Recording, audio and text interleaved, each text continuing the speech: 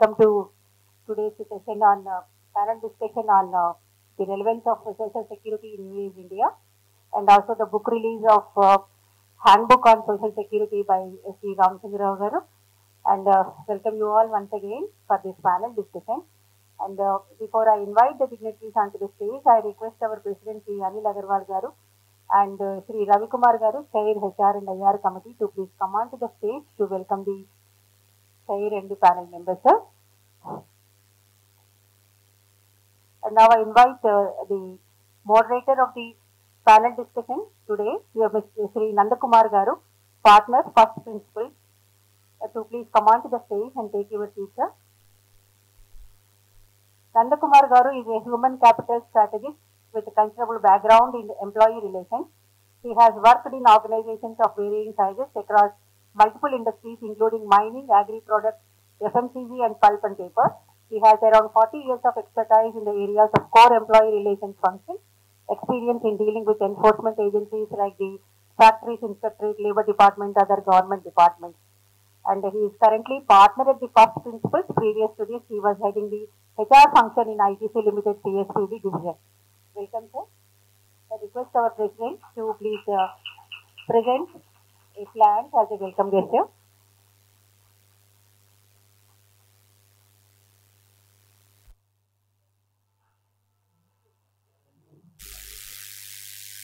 Now I invite Mr. Vadali Fanikant, Head HR India Operations Signode India Limited, to please come on to the stage, sir. Sri VVSS Fanikant is presently working as Head HR Operations Signode India Limited. He completed his graduation in MHRM, Geetham, Visakhapatnam. He has 22 years experience in manufacturing sector. He worked in Coromandel International, Asian Paints, GSK, Wipro, Usha in different positions.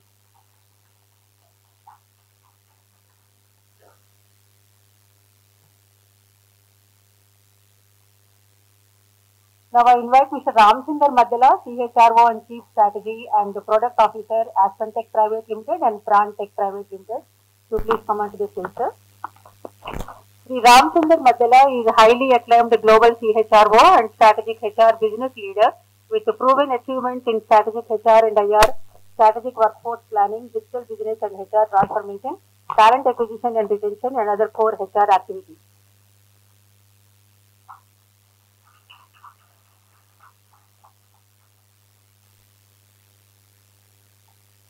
Welcome, sir, and thank you.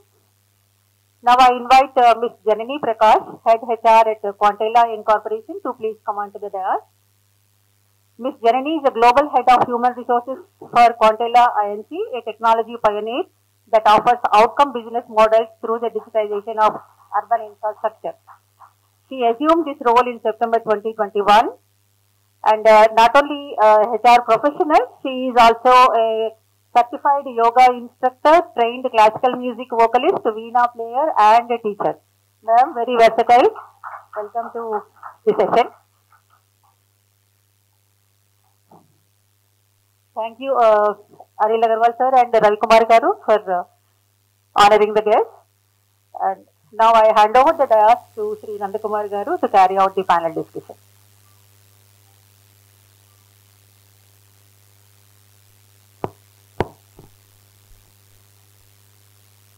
Good evening, ladies and gentlemen.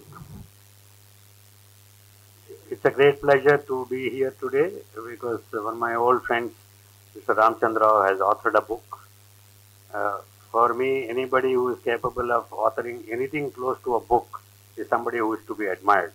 I always wondered how people... One is that you know so much to write a book, and you have the capacity to write a book and you actually do it. So these are some things which always, amazed me as something that has always been a dream. I don't think I'll be able to do it, but it's something to be admired. Today's topic is about, is social security relevant in the current age or not? Let me just set the context before I request the other panelists to join the discussion. There was a time way back in the initial stages of industrialization when an employee met with an accident in one of the factories in the European countries, particularly UK. there was a demand from the union saying that the employee has to be compensated for the injury. And at that time in UK there was no law which mandated any compensation to an injured employee. So therefore there was a discussion in the British Parliament, and the majority of the parliamentarians have expressed an opinion that the employee has accepted the job fully aware of the risks that are involved in the job. Therefore, he is not entitled to compensation. He knew what the risks were. He accepted the risk. Therefore, thank you very much. That's what they said. In fact, they said that only those people who have not joined the company and who don't know the risks, if they are injured, they are to be compensated. That is where the discussion ended, and for quite some time there was no compensation being paid at that time. We in India, I know initially companies like Tata's and others who are very, what shall we say, benevolent or large-hearted, had schemes like gratuity schemes and others, which later on the government of India copied and made the Gratuity Act. Of course, at that time gratuity was paid after 15 years or 20 years in different companies. That being the context, now from 1947 when we became independent to date, there is a substantial and a very significant change in the way economy is operating. We have got new industries, particularly in the service sector and other things. So therefore, we thought we have a discussion on whether to see whether social security continues to be relevant or not. That's the context of the discussion. I wanted to set it before we started. So my first question would be to the panelists. I would request Mr. Ramchandra Madella to react on that. Is social security required? The question what I mean by that is, when an employee joins an organization, there is a contract of employment between the employer and the employee. I pay what I have agreed to pay. Now, whether he saves that money or whether he plans for his retirement should be his lookout. Why should I, as an employer, be responsible? Employees are all adults who know whom to vote, which party to vote, which prime minister to elect. They are fully aware of all these things. So, should their future, their savings should be my responsibility. Therefore, should social security be there? Should it be there or not is the question. Thank you, Nandakumar. The August gathering of the seniors like SLN Murthy Garu, Ramchandra Garu, Niranjan, and so many Ashok Kumar Reddy, and my dear friends. Good evening, everybody. And yes, if you see, 20-30 years back when HR profession started, the paying PF, paying ESI itself is very difficult for the company. They used to try means and ways to escape from those menaces. But today, when the world is growing, when the economy is also growing, the people started thinking about the sustainable development goals. Sustainable development goals actually gives a lot of social security systems to any society. Especially if you see Europe and other places, there is a benefits while you are in work, even if you don't pay. But because something money, insurance money also you pay for state, you pay for country, that will go into this one. And social security is inevitable and compulsory to anybody, in fact. Because we don't know what is going to happen tomorrow. Tomorrow, especially in the gig economy, the people wanted to work on their own. But when the person is not working also should have some security to the life. It may be insurance, it may be the maternity, it may be the XYZ. There are multiple benefits, unemployed benefit also. In India, unfortunately, we don't have these kind of thought process some time back. But if you see, over a period, people also moved, and today a lot of benefits are coming, and people also now having insurance only the big thing. But whereas if you see countries like US and Europe, there's education also comes at very free of cost or low cost. A lot of things will come at the cost. That is actually nothing but social security. You may be paying high tax, but you are secured. Same, it should be replicated in India, but we are going there, but it takes some time. But social security is a must as per my experience. any employee joins, we should, as sir said, we should give fixed pay and choice pay also. But if the person is having security, he is going to work more productive, more engaged, and more result oriented. That's what makes the difference. Thank you. Okay. Good evening, everyone. Such a pleasure to be here. And I'm meeting a lot of seniors here, so namaste to everyone. My response to this is, I come from the IT industry, so the way I'm seeing everything is skills half-life used to be like 15 years and it's shrunk to 5 years now. And then I'll give you a classic example of the number of jobs that got posted in the US sometime in 2018 was about 7.5 million. And of these, right, the varieties were around IT, HR, finance, and all these varieties of skills. Now, the average number of skills that were required was about 18. What happened was the same set of jobs were posted again in 2021. This time, the average number of skills that were required were 21. You might think the differential is just about 3. What's the big deal, right? No. The 18 skills that were there earlier, 50% of them were not applicable at all in 2021, which means for doing the same job in 2021 versus 2018, there is a differential of 12 skills. So that's the pressure that people are going through. Each one in this room are thinking about what's going to be my tomorrow, isn't it? Now imagine if I'm going to be an employee, I'm going to constantly think about what's going to be my relevance tomorrow. And this fear is more than ever before right now. And this is directly proportional to the need for social security that any country has to provide. Forget India alone. So I think if employers are focusing today on well-being as a concept and they want productivity, which is again on heightened focus, we are seeing so many reports right now that people are being asked to produce more, automate more, do more, so they are able to achieve more in less time or do more with less resources. So there is just pressure from all directions, and this will become an added pressure if there is no social security. That itself just sets the business case very clearly that organizations, if they want maximum, then they will need to give social security. That's my response, sir. Thank you, Janani. Good evening all. Good evening the dignitaries who are on the stage and to all the senior HR fraternity who are off the stage sitting in front of me. A very good evening. So I too second with Ramchandar and Janani on the need of social security. But I would like to give a different perspective to this. So the term social security, so it was there since long time, years, long back. If you go back to the roots, like pre-independence era, there was a term called social security. Actually, the origination was from pre-independence. So we heard about Fatal Accidents Act, then Workmen Compensation Act, which was enacted in 1923.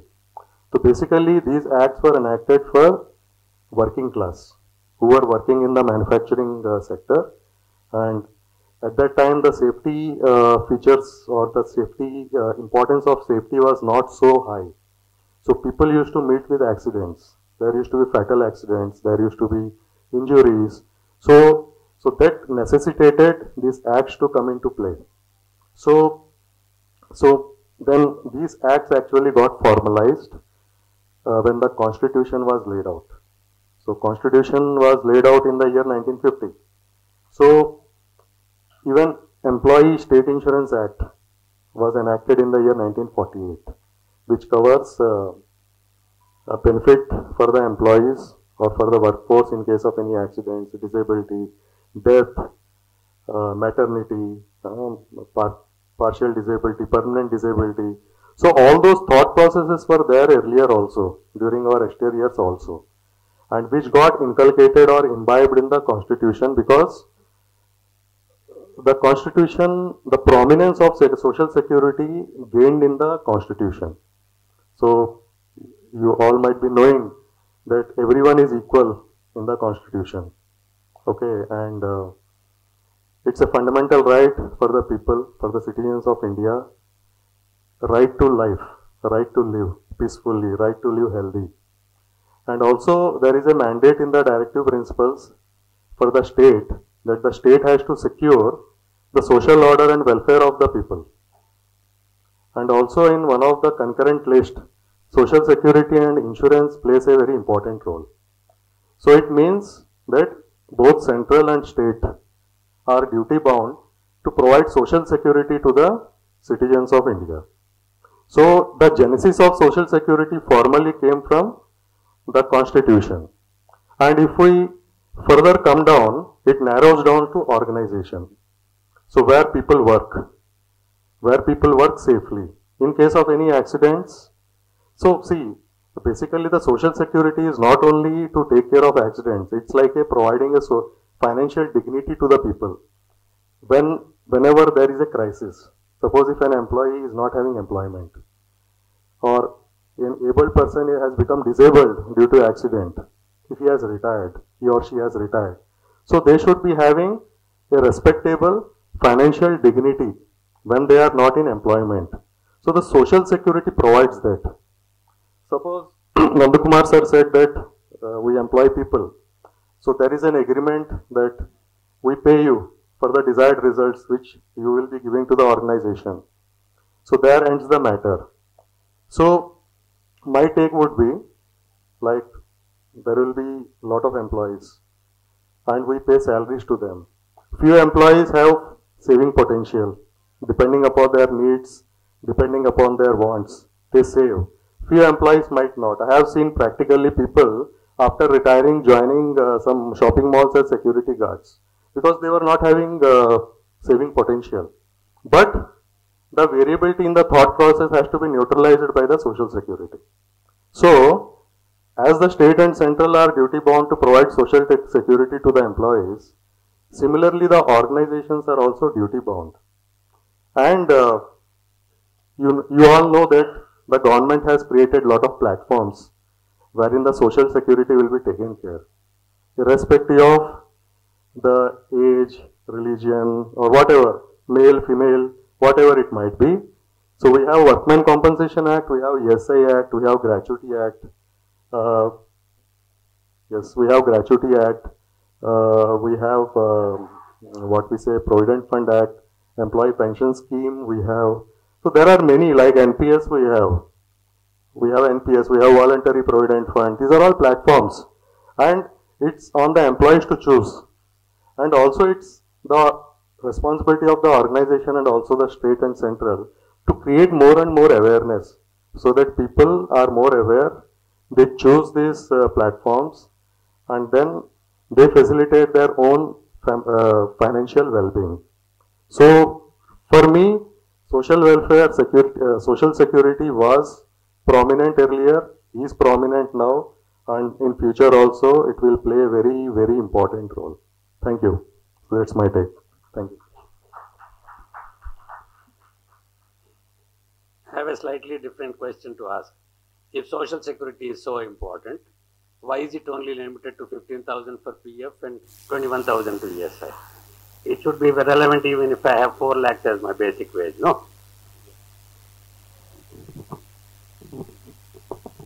So, yes sir, your question is very valid and relevant. So, basically the Social Security Acts were enacted for working class. Basically, people who join an organization and they work there, they toil there and they retire from there.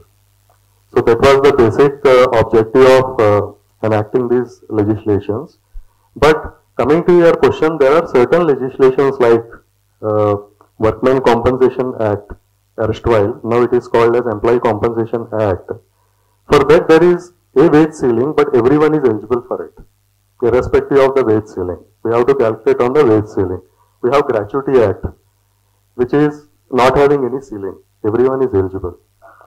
But in ID Act, there is a definition of a worker which does not cover managerial and supervisory staff because they might be capable of managing their own finances because they are highly paid. they get employment elsewhere. They can move from one job to another job. So that's my take, sir. Yeah, sir, this limitations was actually came over a period, and government enacting to the next level takes some time. That's where I feel that the government is also thinking and the company is also thinking, and where some structures are there, people are also, for example, in my case, when I'm working with Reliance Industries, I have a superannuation fund. So superannuation fund actually given as a part of your CTC, and the retire it goes, and when you retire or when you come out, some taxable, non-taxable amount you can take. So which we can include, but see, all government acts actually having some limitations. But any organization should think beyond the acts, should think more well-being, not only just while working. When the person goes out, maybe with unemployment, or maybe they're going to retire and faces a lot of difficulty, kind of accident or family members dies. So all these scenarios one has to see and provide that. And I think maybe in a couple of years changes will come. Anyway, new code, new labor code is actually bringing, even 1 year you work, even 5 months you work, gratuity will come, gratuity will apply. And you are a fixed term employment, also if you are having FTC also, you have gratuity. So a lot of changes is going to come. I think it's a welcoming gesture, but at the same time we need to protect the people, not only just organized working class, I said, unorganized also we should think. That's a very big issue in India. For example, if you say 10 crore people or 20 crore people are not working, what about others? What are actually unorganized sectors also? Whereas in US, why we always think about going to US or Europe? Just because of social security, nothing more than that. We need to think in those lines, and we should also have sustainable development goals where the ILO talks about fair living wages, all those things. This was given, and that is a big thought process behind there. When we are actually enabling our new acts, these are the few things that we need to take account and take it ahead. That's what my thought was.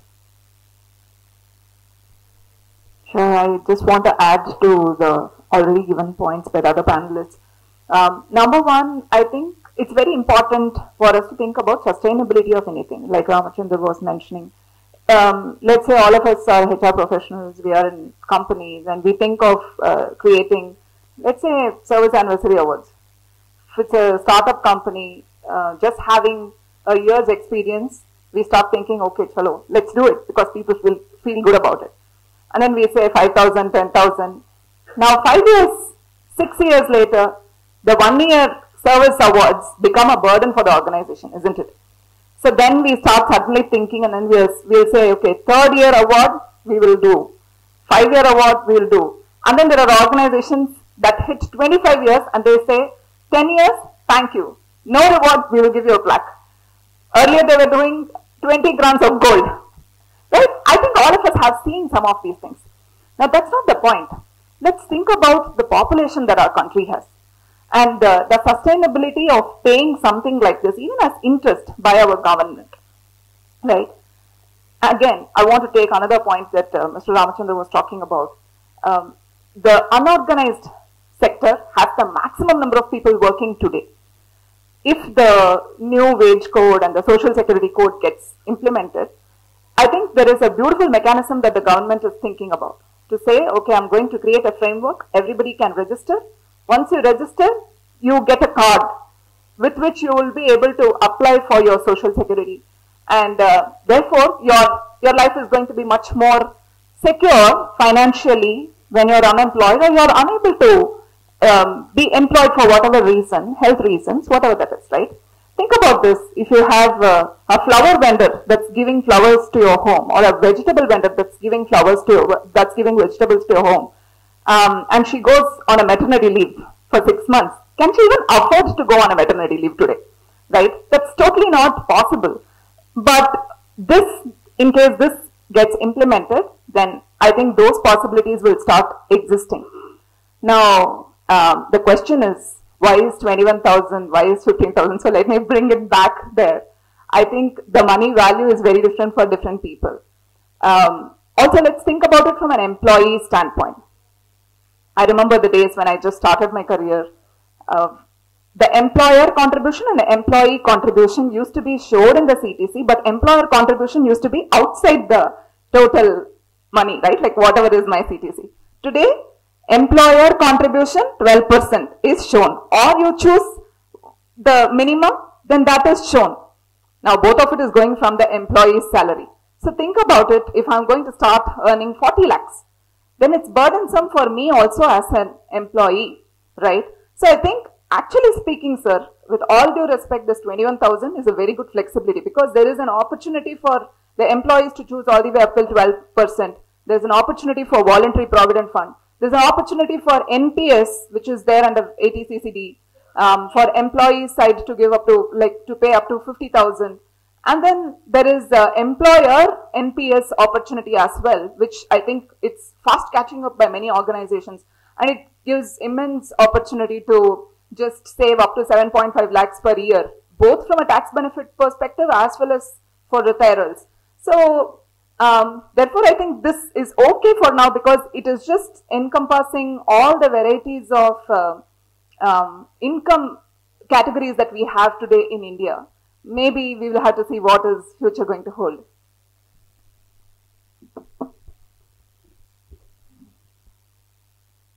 The next question that I have is that if social security is so important and you all believe that employees would be committed to the organization, then why do we have moonlighting? That's how, in fact, moonlighting came to light only because you had, that guy had 2 PF accounts, and that's where it is. If that is the binding force. Maybe I will respond to this first. Not at all. Not at all.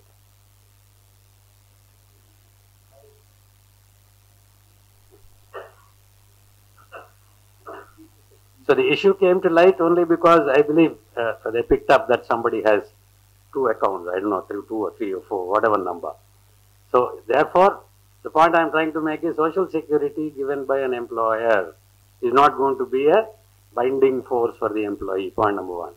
The other is that the enforcing through a statute is making it so, what shall we say, expensive, that even the government is not willing to go back to the old pension scheme. 1984, all parties, including the communists, have sat down and said, we cannot afford to have this pension scheme, it has to be modified. And that's how the new pension scheme for the government employees has come into play. Now, of course, for political reasons, parties are saying, we'll go back. But the fact of the matter is that the country cannot afford this pension scheme was the conclusion at that point of time. I would like the software lady to respond to this moonlighting thing. I think initially my response to why social security is needed itself was about skills, half-life and all that, right? It's fundamentally again boiling down to what are the emotions people are going through in the past 2 years at least. I think psychologically, okay, like I always do, and I think this just works well. Let's say I'm having a headache. I go to the doctor. The doctor says, take Crocin. I take it. 2 days later, it repeats. Now, after 2-3 times, I go to the doctor again, and then the doctor figures out that there is some acidity issue that's in my tummy, and therefore, this is an expression that's coming out as a headache. So, the issue that needs to be solved is the tummy and not the head. Moonlighting or career cushioning, whatever. There are so many other new terms that are coming in, right? So let me not bring everything. But all of these are expressions of deep fears that people are having with respect to how can I stay relevant with respect in the future? How can I be financially independent? Can I be able to take care of my family even if I'm not having the same earning potential as that of today? Will my job be relevant 5 years later? 5 years, what are we talking about? 18 months later. Right, ChatGPT is coming and just conquering the world. We don't know which jobs will exist. We were thinking developers are the most secure job, but developers are under threat now because the basic codes are already written by ChatGPT. You can take that and then do testing. Suddenly testers have become more hot than developers, or they are going to become more hot than developers, right? So, so that's, I think moonlighting is all an expression. So what can we do about it is something I can spend time on if you like me to. What can we do about it? Let's just think about this, right? There are 2-3 aspects. One is I want to be skilled. I want to use my skill in different things. Then I want to earn more money, clearly. Third, I want to be relevant for future. These are the motivators. Like the stomach pain that I mentioned. So the stomach pain is due to these things. And the stomach pain needs to be solved right now. So these are the issues that we need to focus on, and not on the surface level issue, which is just a headache or the moonlighting right now. So how can organizations think about presenting opportunities for upskilling, work and learn on the go, do projects on the go?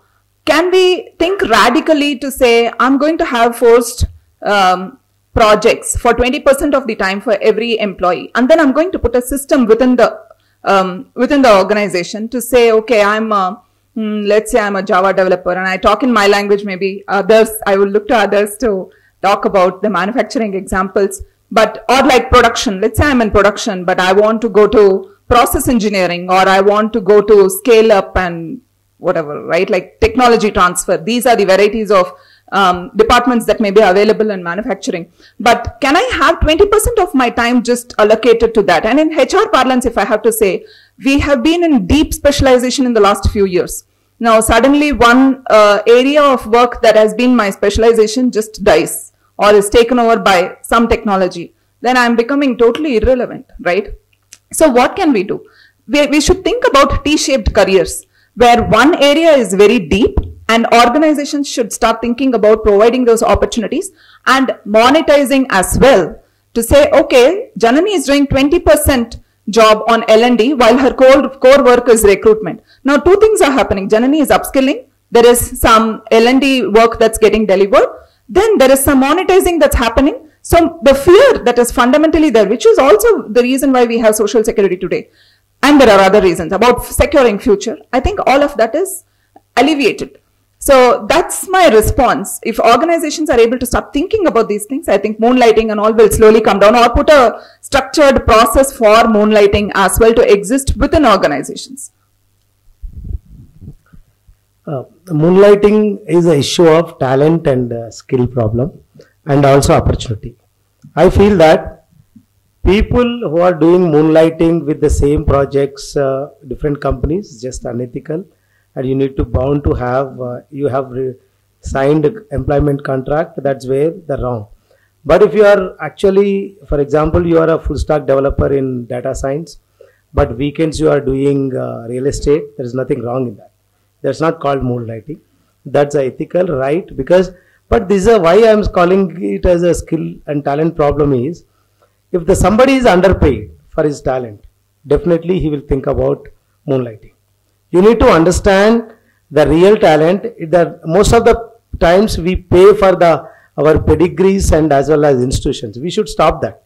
This is unconscious bias which is happening. I am coming from IIT. I am coming from IIM. I am coming from XY. It's not the issue. Issue is the end of the day how you are delivering. And for example, now you can take Chandrasekharan, who is an MCA, now heads the Tata Group. He has done extremely good work. So the talent is there everywhere. You need to identify and monetize it rightly, and so that you can dedicate and become loyal and do that. It's a HR problem. Most of the times, it's not the problem of the employees. I am telling you, it's most of the times HR problem. We need to understand the aspirations. We should understand the careers. I said T-shaped careers. We need to build in cross, vertical. You need to even horizontal careers. We need to create. Make the people, especially if you see startups I worked, people are ready to take multiple roles, and they have grown leaps and bounds, and they became product owners. They actually the people was earning, maybe their fathers were earning, they got in 4 or 5 years. So because they have actually got so much of skill and talent, they are not only just programmers, they are the sales. They are the customer success partners. They are this one. We need to understand for each skill you have to pay. I will only pay for the technology, I will not pay his management skills. Definitely the people will go for moonlighting. So it's a HR problem. We need to handle it very delicately. We need to sit with the employee aspiration, understand their both managerial and technical qualities and business aspirations also, and retain them. And best thing is you need to make them give the impossible or challenging projects to the moonlighting people.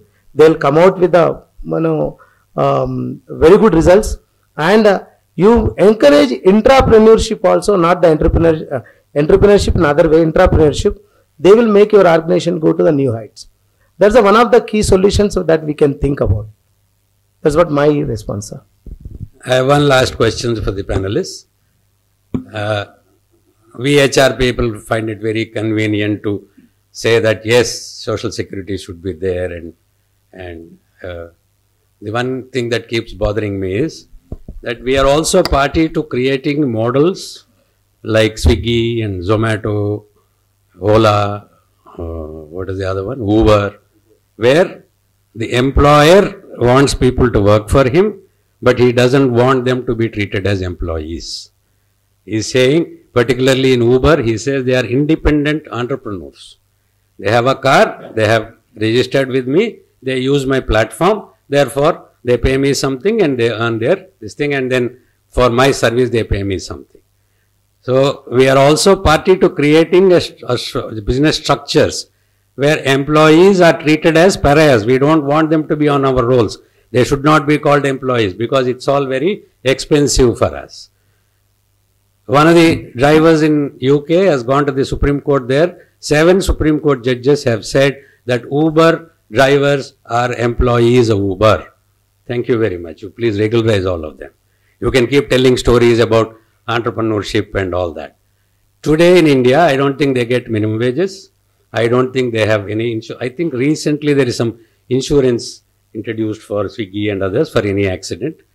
Otherwise, that entire, those thousands of people who work for Swiggy, Zomato, all these, Amazon, whoever it is, they are the only people who are in touch with the customer. Let me tell you that.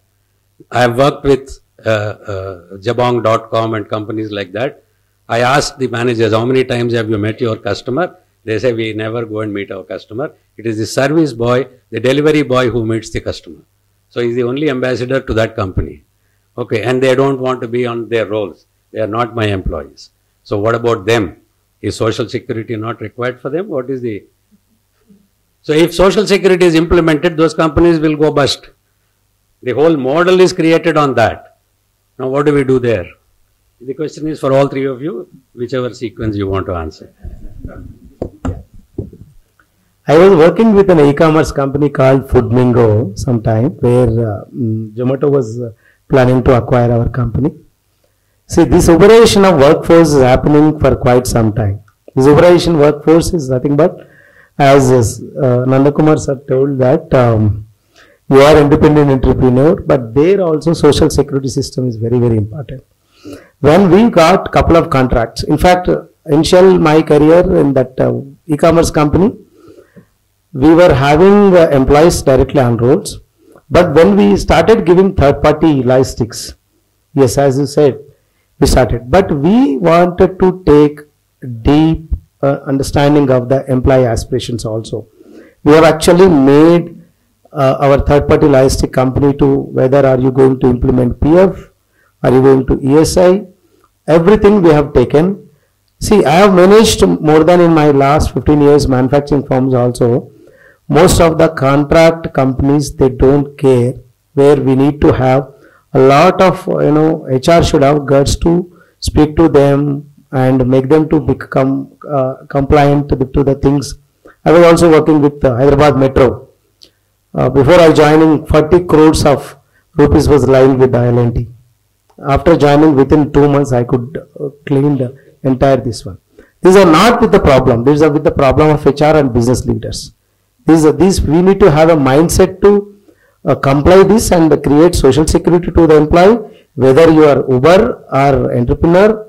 Even entrepreneur required that, entrepreneur. Even for example, initially they were attracting the people with more bonus. Today that bonus was not there.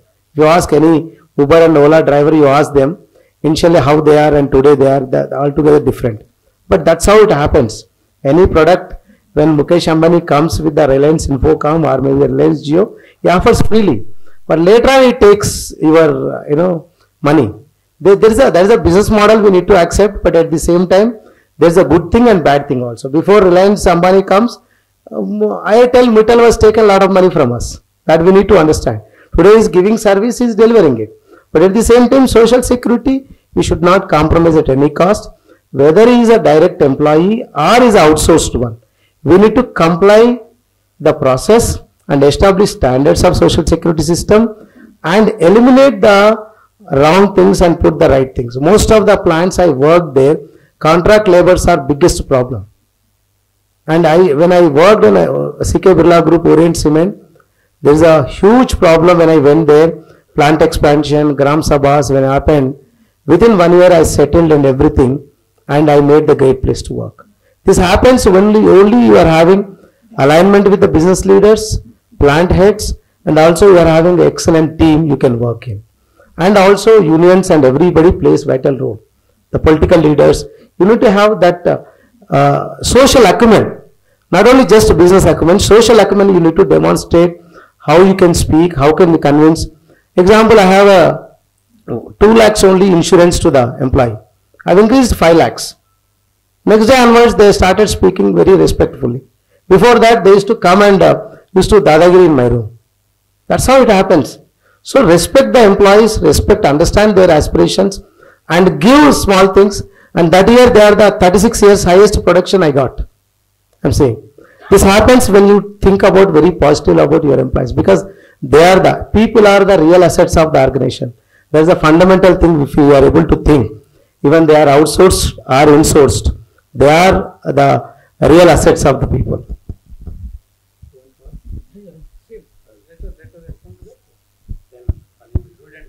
Yeah, sure.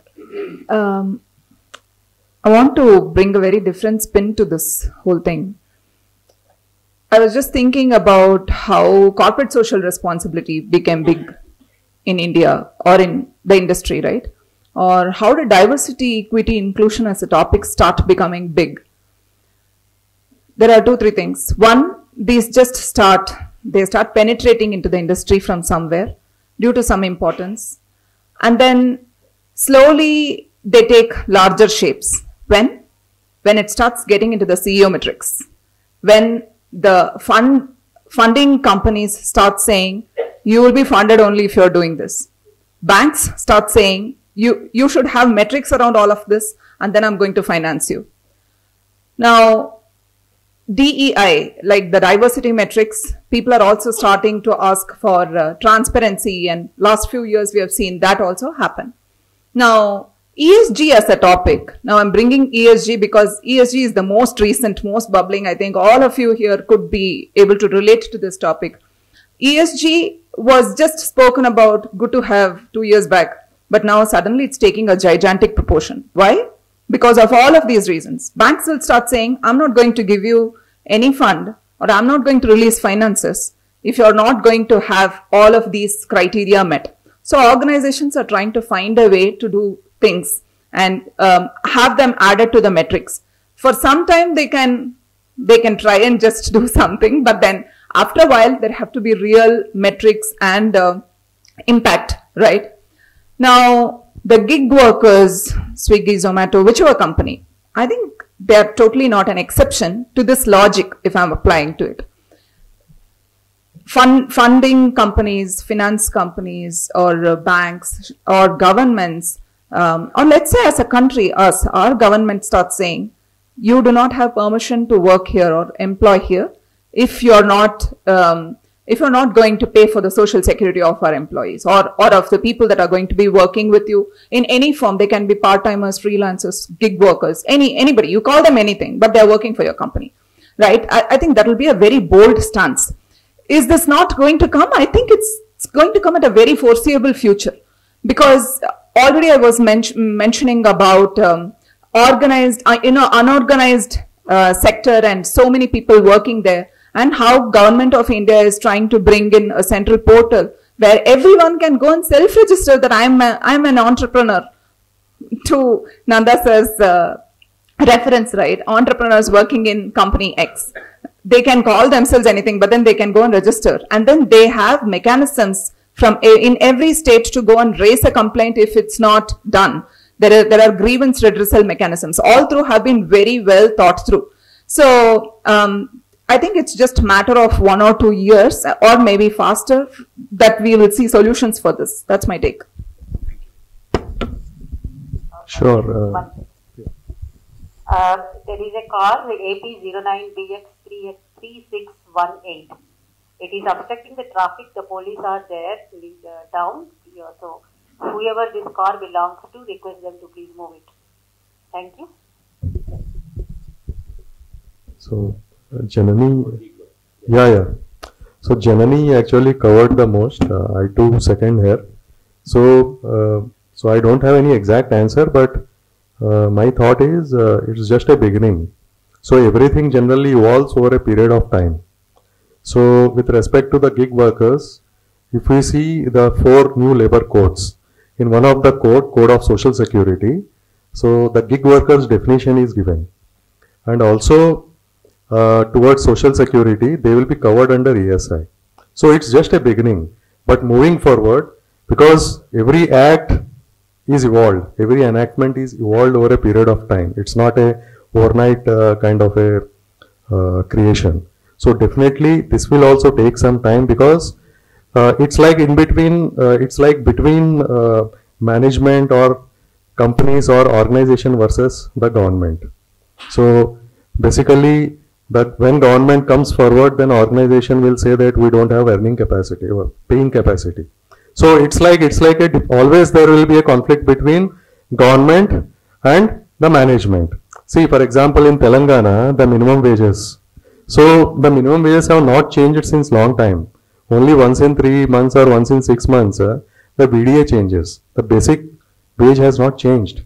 When we ask the government why you are not changing, they will say that organizations are not accepting, because we should have paying capacity.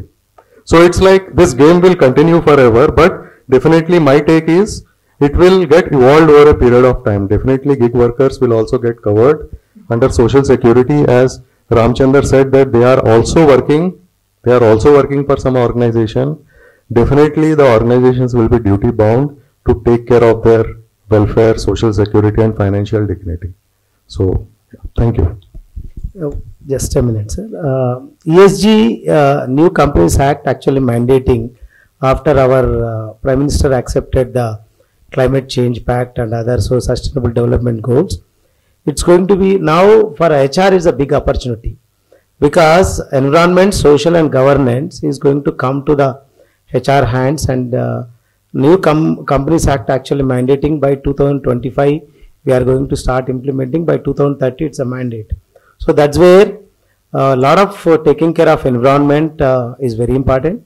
Social, that is there in the act itself, ESG, this one, that is going to be the very critical. That's where the out of the 9 compliances, 6 compliance come to the HR, and 6 actually they need to, and HR got the bigger role to play. They are getting into the boardrooms. First time they are going to make mandate HR also need to be boardroom. Previously it's optional, whether if you are a public sector director HR, then only you are on the board. But with this act they are getting in the boardrooms. That's a big chance is going to be there, and but that's going to give a lot of responsibility also HR to comply both governance and as well as social aspects. That's a big change we need to understand, and we need to learn and adapt. Thank you. Thank you very much. I tried my best to make the panelists say that social security is not relevant, but I failed. The consensus seems to be that it is absolutely relevant, and I congratulate Mr. Ramchandra Rao for having written a book which is so relevant and topical. Thank you very much.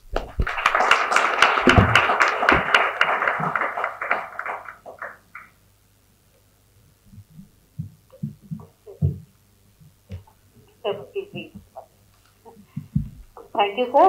Thank you, the chair of the panel discussion and all the panel members for this excellent discussion. And now I invite our President, Sri Anit Agarwal sir, to present a memento to the panel chair, Nandakumar Garu. Also invite our Senior Vice President, Sri Meera Jaydev Garu, to please present a memento to the panel member.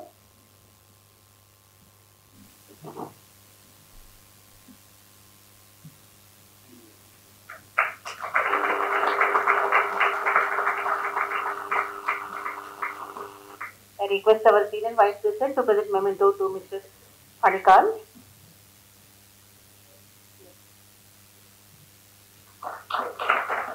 And I invite our Vice President, Mr. Suresh Kumar Singhal, to please present a memento to Mr. Ramchandar Matila.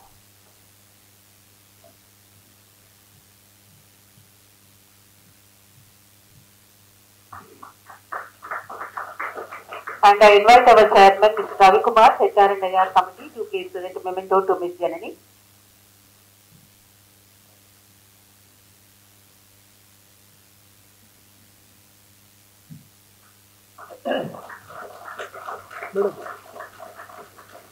Thank you, and take a group photo, sir. Sir Ramchandra Garu, and also the Durga Prasad Garu, Niranjan Garu, please come on to the stage.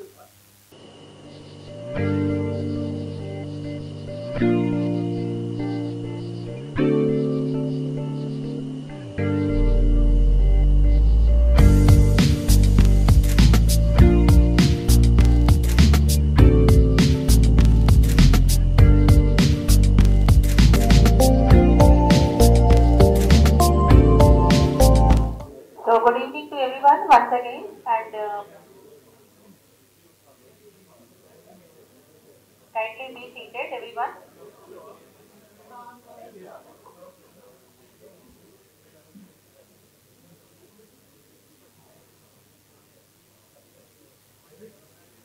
So before we start this program, that is release of book on the handbook on social security, we have here the distinguished and very popular HR person, that is Sri Hanuman Chaudhary Garu, and he wants to address the participants for a couple of minutes, and I request Chaudhary Garu to please address the participants, sir. Please hand over the mic. Then we can see a chair there.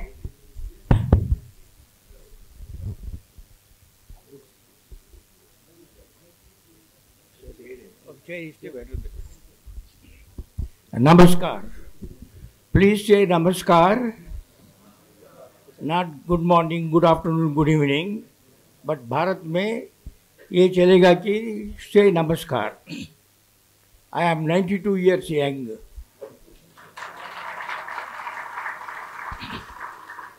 A man is as young as he thinks.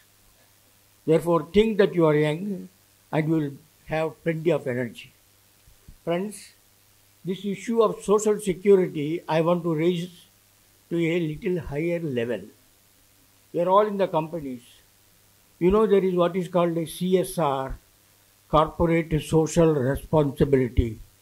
It is not only to the employees, those who are already having work and have means to live, that security is required. Security is required for every citizen of this country. For every citizen of this country. First let me see.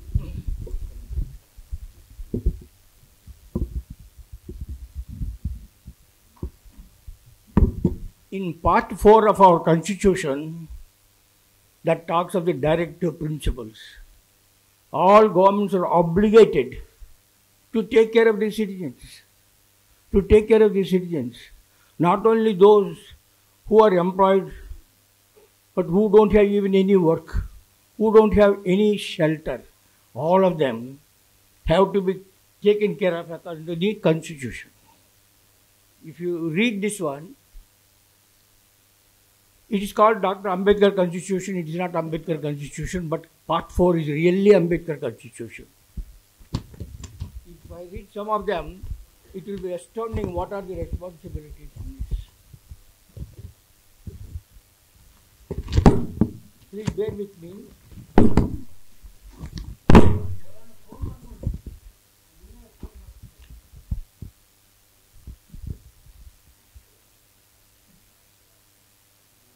Every citizen has the right to an adequate means of livelihood. Every citizen, 1400 million citizens are there, 380 million families are there. Every citizen is entitled, has got the right to adequate, not means of livelihood, adequate means of livelihood. That the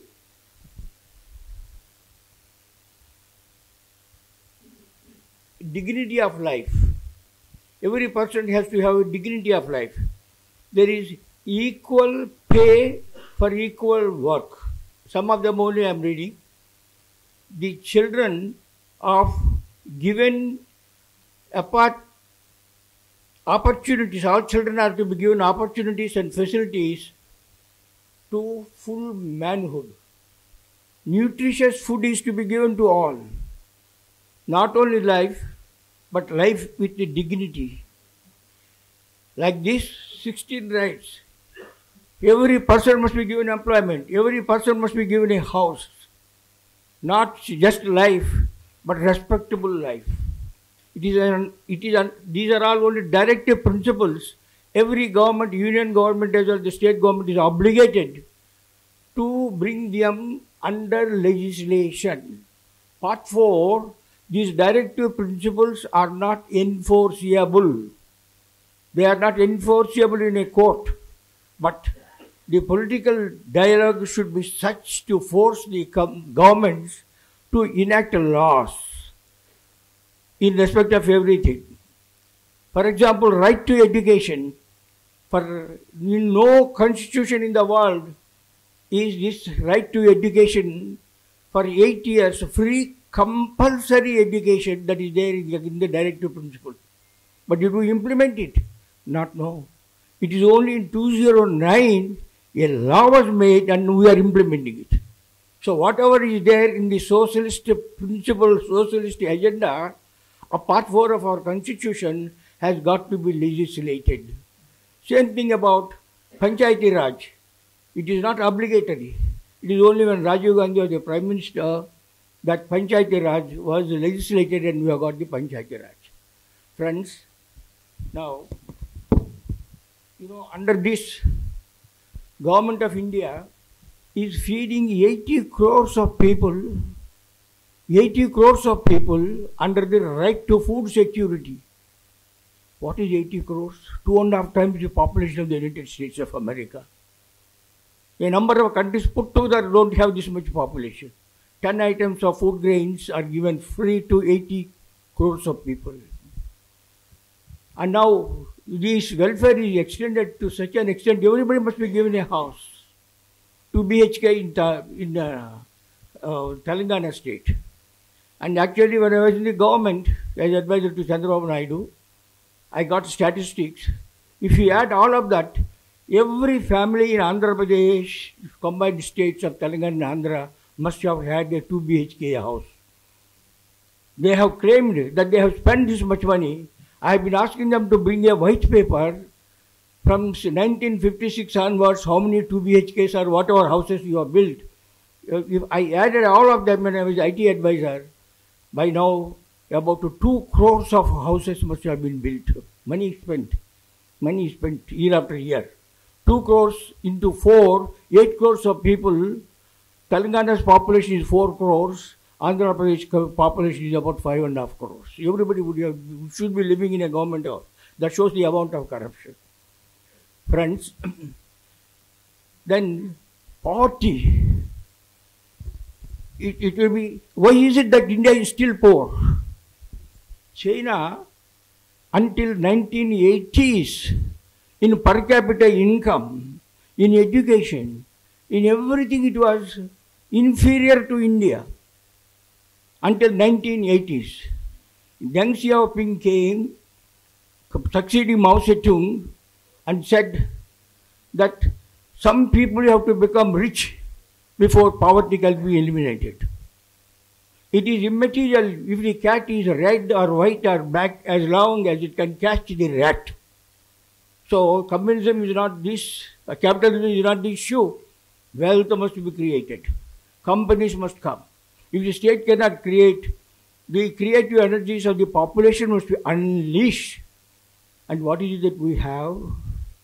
No, friends, we have been adding between 10 and 18 million people every year to. In 1951, our population, the first census, was 38 crores. What is the population now? 141 crores. We have beaten China. The most populous country in the world is now India and not China. And if you compare what is China's until 1985, its per capita income was less than that of India. Its education was less than that of India. If I give those figures, they will be astounding, these figures are. Their poverty ratio is 0.5%. Our poverty ratio is 20 to 40% according to different estimates. But China was much poorer than India until the 1980s. The reason why I want to emphasize is, unless there is a national population policy, 38 crores, where was it in 1951? And today it is 141 crores. Even if the fertility rate, total fertility, TFR it is called, if 2.1% is the children born to a woman of childbearing age, the population does not increase. We have come to that. But certain sections of our population have always been having 50% more than the national average of the TFA. And therefore there is a terrible national imbalance in different sections of the population. Now, China in 1970s, it said only one child. And it is because of that they have been able to completely eliminate poverty, provide a job to everybody. By the year 2002, they said everyone must have 2 children. Compulsorily, each must have 2 children, otherwise they will impose a penalty upon you. Because people are becoming older, they are not able to work. So we want to overtake America. That's the national aim. See, a population policy. Now what are they saying? There must be 3 children. In China, there must be 3 children for every family. Otherwise, you won't get a job. And if you are in a job, you won't get money. Such penalties are imposed on that. So friends, yes, social security is not only for those who are partially or fully employed. We are talking about moonlighting. I know what all is happening, why they are doing it. It is also greed. That is, there is sufficient for everybody's need, but not to meet anybody's greed. That is the thing. Therefore, there must be Atma control of wants. So friends, I will not take more of it. It is an unscheduled, but although I have informed that I would like to speak about this one. The problem of this social security is not only for those who are employed. It is not the problem of only Mr. Agarwal and other employers, but it is the problem of whole of India and New India. The problem is, if you can't control the population, we are doomed. And the population policy should be related to the aspiration of the nation and to the ability of the nation. In 1871, Bismarck, who united 28 different dukedoms and kingdoms in Germany, he started a welfare program for the nation. 1871. Now, the most welfare-oriented nations are the Nordic countries. Denmark, Finland, Sweden. These countries, 40% of your pay or your income is in tax. And from womb to tomb they take care of. Any lady divorcing goes to the welfare office, I want a house. They have to give a house. They can afford that one. Can we do that one? That is the question. Then how shall we tackle this problem? If you don't tackle now, the problem will become much more unsolvable. leading to Sir, apologies social for instability. Just 2 minutes. I am finishing that one. Therefore, we must insist upon the population policy in this country, national population policy, irrespective of the religion and the region. How can we enforce this? Because we have got a democracy. Nobody will vote.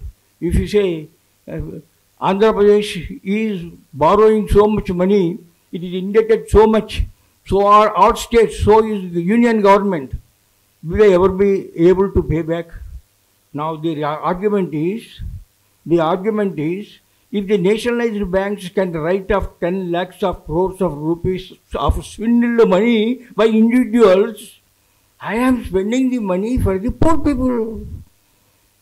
80% of the families in Andhra Pradesh are getting 48,000 rupees per year into their bank accounts. 80% of the families. A BC woman at 45 is given a pension. Can we afford this?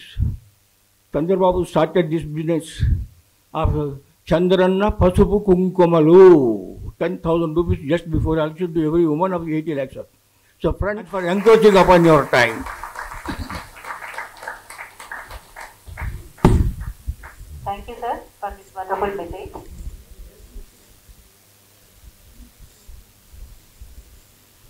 Now I invite our President, Sri Anil Agarwal Garu, to please accompany today's chief guest, Sri K.V. Vishnu Raj Garu, Chairman, Sri Vishnu Educational Society, Anjani Vishnu Holdings Limited, Anjani Foods Limited, to please come onto the dais, sir.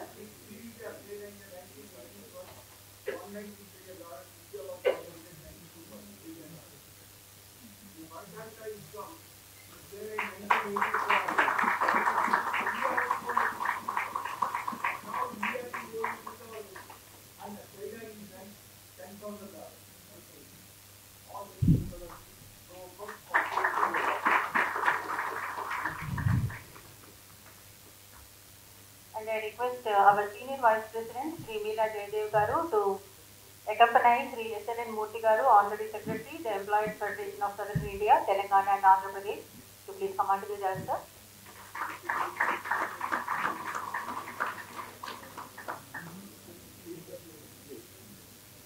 And I request our Vice President, Sri Suresh Kumar Singhal, to please accompany today's Honorable Author, Mr. S.V.R. Ramchandra Garu, to please come on to that, sir.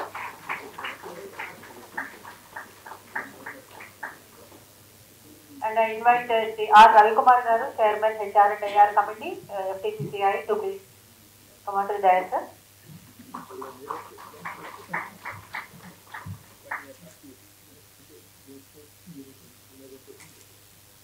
And I request our President to present a plan to our chief guest as a gesture of welcome.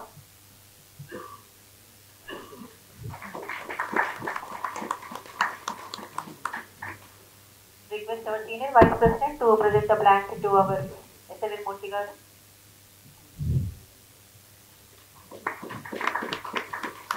And our Vice President to present the plan to Ramchandra Garu.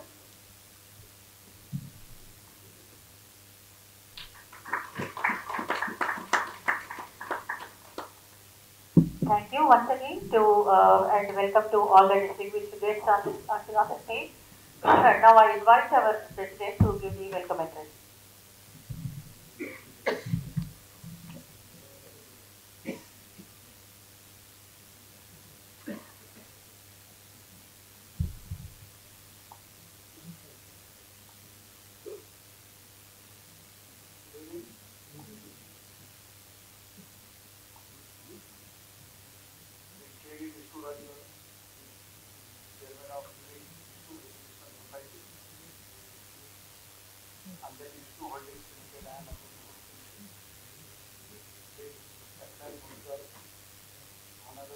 Honorary Secretary, Employees Federation of Southern India, Telangana and Andhra Pradesh.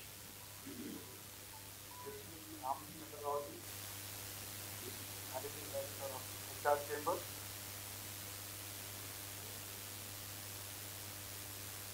Meela Jaydev, Senior Vice President. Suresh Kumar Singhal, Vice President. And Ravi Kumar, CA and HRIR Committee. Our panel moderator. moderators and panel members, co-chair, members of HR and IR committee, distinguished guests, warm welcome to you all. Sir, it is our privilege to receive you in presentation and honoring us by releasing this book on social security. And Sri KLN Garu, sir, thank you, sir. And I think nobody needs your introduction.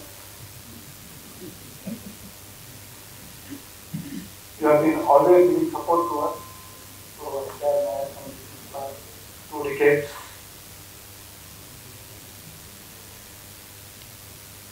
And I should congratulate our Ramchandra for releasing this book and opting Federation as the partner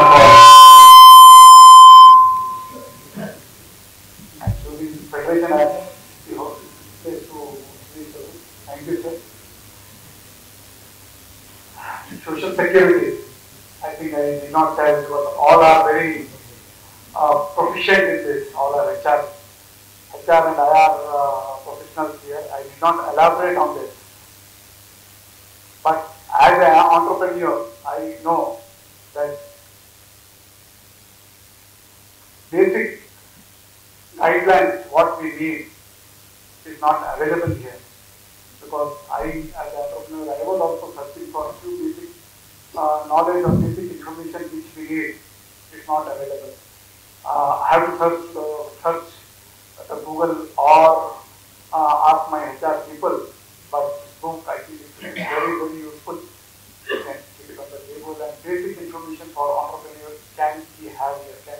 You can have the basic information like PSI, what is the basic extension, and what you can do.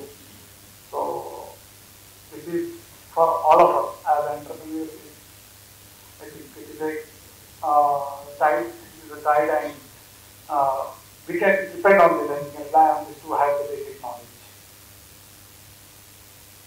And I was informed that it covers various aspects of all laws relating to social security, and it serves as a ready reckoner for all HR professionals and as entrepreneurs also. HR professionals really have the basic knowledge, but entrepreneurs need the basic knowledge.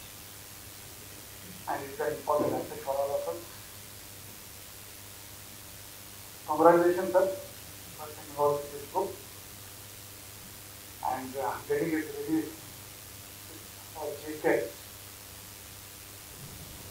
And thank you, sir, for attending this program. Thank you.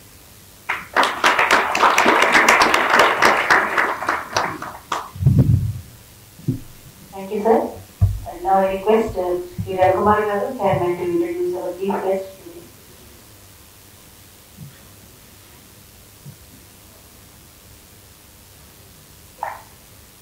Yeah, it's an honor and privilege for me to introduce such an eminent personality. And as honestly speaking, I'm seeing him physically for the first time. He's very humble and down to earth, or probably 1 feet below the earth also. I'm not saying 3-4 feet, only 1 feet. So humble he is. And Sri K.V. Vishnu Raju began his studies as a chemical engineer in E.T. DuPont, USA from 1989 to 1991, where he looked after research and development in polymers, ceramics and adhesives. He returned to India in 1992 and served as the Executive Director of Rasi Cements, Hyderabad in 1995. The following year he was promoted as Joint Managing Director of Rasi Cements, a post that he held in 1998 April. In December 1999, he took over as Managing Director of Anjali Portland Cements Limited, Hyderabad. Sri K. Vishnu Raju is a grandson of the founder chairman, late Padma Bhushan, Dr. B.V. Raju, and is his ardent follower and admirer. Probably we see that in him now. After the passing away of Dr. B.V. Raju, the late grandfather, the twin responsibility of running the college and the industries dwelt on Sri Vishnu Raju's younger shoulders, but his tenure as a veritable understudy to the founder chairman had helped him hone his administrative skills and acumen. He had also inherited the dynamism, diligence, stamina, and the perseverance of his grandfather. He believed that it is his inactivity and not activity that wears down the body and spirit. Now coming to his personal history, Sri Vishnu Raju was born on 31st Jan 1964. At the age of 4, he went to the United Kingdom, where his father was working as a doctor. He had his preliminary schooling in England. When he was 6, he returned to India to be brought up by his grandparents. He continued his schooling at Ooty and then at New Delhi. He studied class 10 in Little Class School, Hyderabad. Some of us must be sitting here, so you feel proud that we have an alumni here. And he completed his graduation in chemical engineering at RIC, Trichy, and his post-graduation at Michigan Tech University, USA.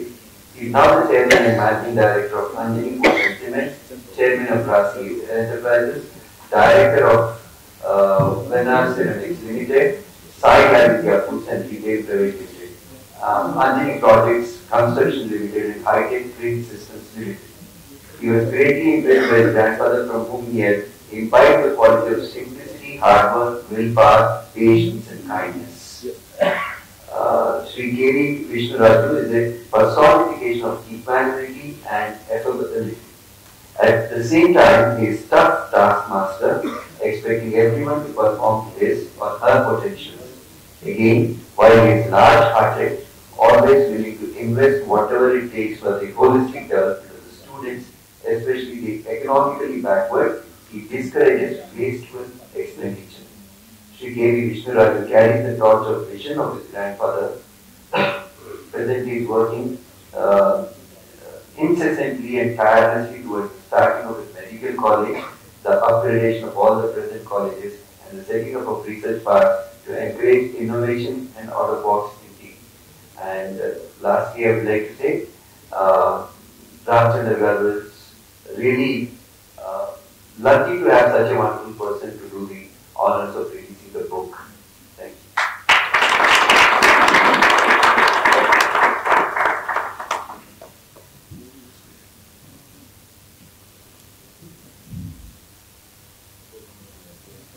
Okay. I've been heading this HR committee as chair for the past 6 years I think now. And I run an industry called Tech Industries where we are manufacturing navigation systems and test equipment from the sites like BrahMos, Akeem, 15R. So I started as one of the chairs for Industry Development Committee and HR both together, but later on I preferred HR because I realized that you might be very good in everything, but if you're not capable of keeping that HR at the back of the mind, the company cannot survive. And I change my words now. HR should be the friend now, not at the back of the mind. So, director of the company should give importance to the HR first, then everything is taken care of. That's the need of the hour. And having taken this position, I was fortunate enough to have all the stalwarts or the pillars of Hyderabad to be as my committee members as a team. And only when I sit here, I say that I am HR, but otherwise I am a student. To learn from my committee members who are all here. One of them is Ramchandra Garu and everyone. Niranjan Garu, so many are there, all of them I can't name. So, in FTCCI, with their help, we do so many events. Like, we have started, one of them is like HR Excellence Awards. See, it's an innovative thing which we started in FTCCI. The first year when we did, we had really we had to go to people, request them to apply and things like that. Second year was different, and third year we had the pride to sit comfortably on each award. We give about 5-6 awards in different categories, where we had so many nominations. So the need of it, and FTCCI is helping now the industry body or the commerce body or the trade body. We have recognized this. Committee has been recognized all over 3,000 members we have who have recognized us, and it's really taking a shape now. And now there are so many people who have come for the first time, some of them. I request all of you to support us and do. In this process, as we were discussing, Ramchandra Garu used to tell us 3-4 years onwards, we said, you have so much of immense knowledge, why don't you put it in a book? And that's how I think it has taken shape. And it was kind enough to continue with the committee and the team and said, no, I would like to have the launch of the book at Federation. And I have scanned through the book, not the printed version, not the complete one, the first take where it says, come, he has given me for a take, for a couple of hours, we just scanned through that. It really helps, as my president Anil has shared, it really helps every director, every person who runs the company. See, we depend on HR, but HR also feels, if I am the HR person heading the organization, I feel that the director should have basic knowledge. Otherwise, it doesn't make sense. So this book, I request all the HR people to go and give it to your bosses or the company run by chairman or something and tell them that you will take a quiz or you will take an exam for them after a week and ask them to go through this book. Apparently, I think Ramchandra, that you are giving it free today. Sure. Thank you.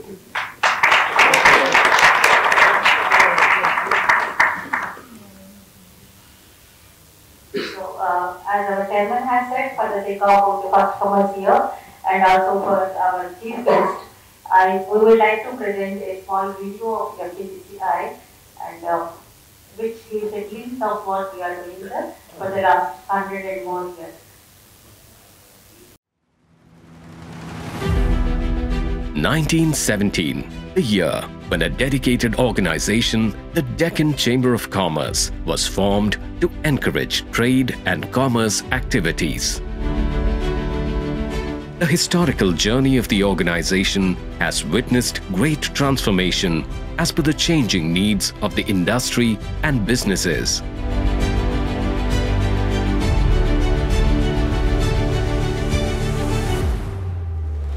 The Federation of Telangana Chambers of Commerce and Industry, FTCCI, a legacy of excellence, voice of the industry, representing interests of over 25,000 businesses of all sizes, sectors and regions, is empowering industry and trade of Telangana state.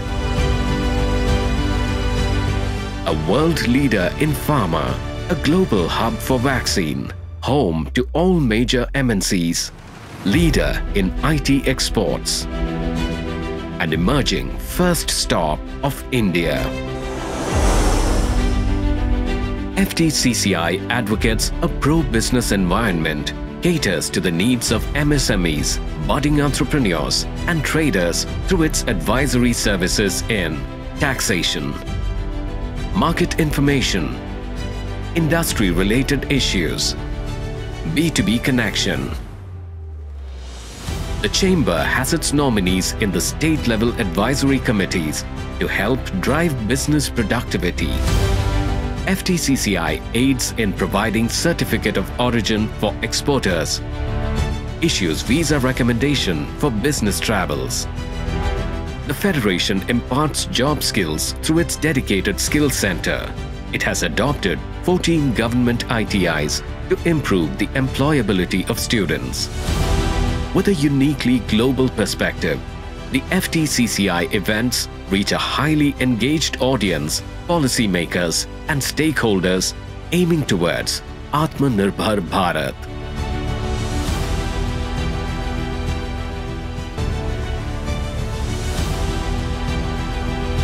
FTCCI to work with government, tell us and guide us कि हम लोग क्या कर सकते हैं to remain competitive, to remain better than our competition. FTCCI for joining us, and I thank the office bearers of FTCCI for inviting me. Jai Telangana, Jai Hind. Come and be a part of this dynamic and proactive organization. Together, let's realize the vision for a progressive future.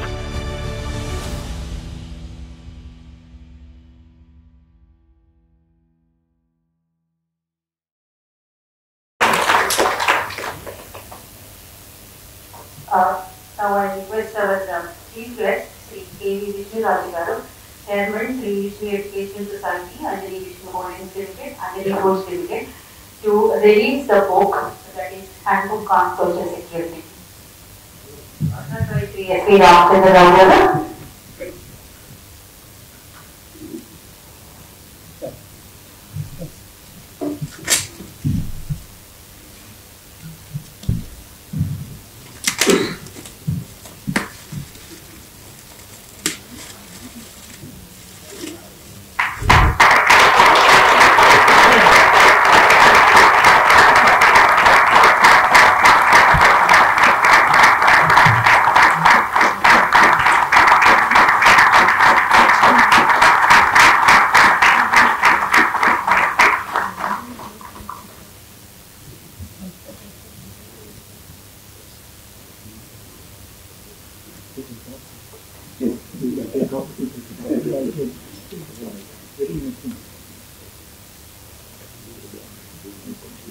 The requisition form is given at the registration counter. I believe everybody has received it.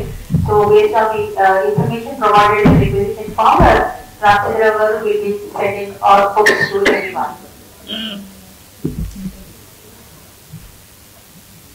Now we invite Sri S.C. Ramchandra Rao, Managing Director, HR Chambers, to speak about the book.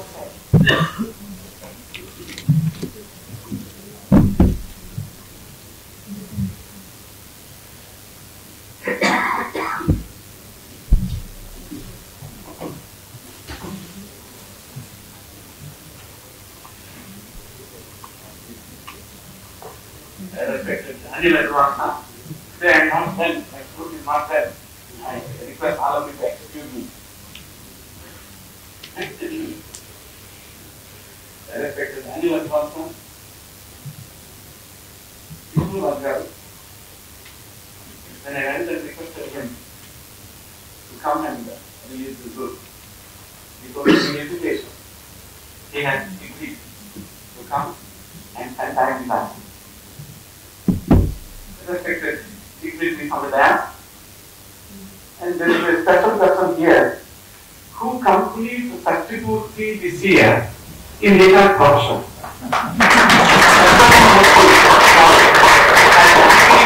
This year, 60 years of active work in data profession.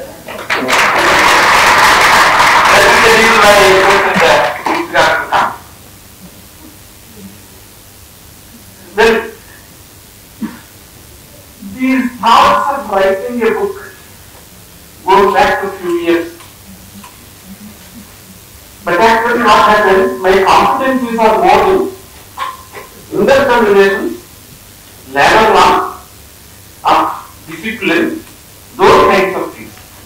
I am known more in the field of industrial relations and discipline rather than in the field of social security. Now let me, I think I need to acknowledge those who have helped me to write this.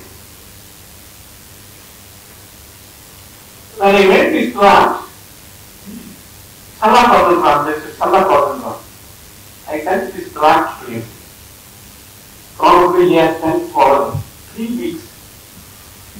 And after reading each and every item that I have written, he discussed with me and made an analysis. And one of the greatest satisfaction I have got on that day was, he told me, some of the things you have mentioned in your book, I have not read.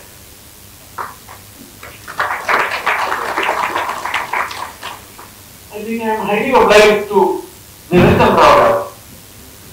I think he has spent almost a month to validate each and every item that is written in this book. He is actively practicing on social security law in both services. The third person I have, I need somebody to question me, to correct. I requested that Nandakumar Garu to go through my ministry and get into a debate with me why it is right, why it is not right.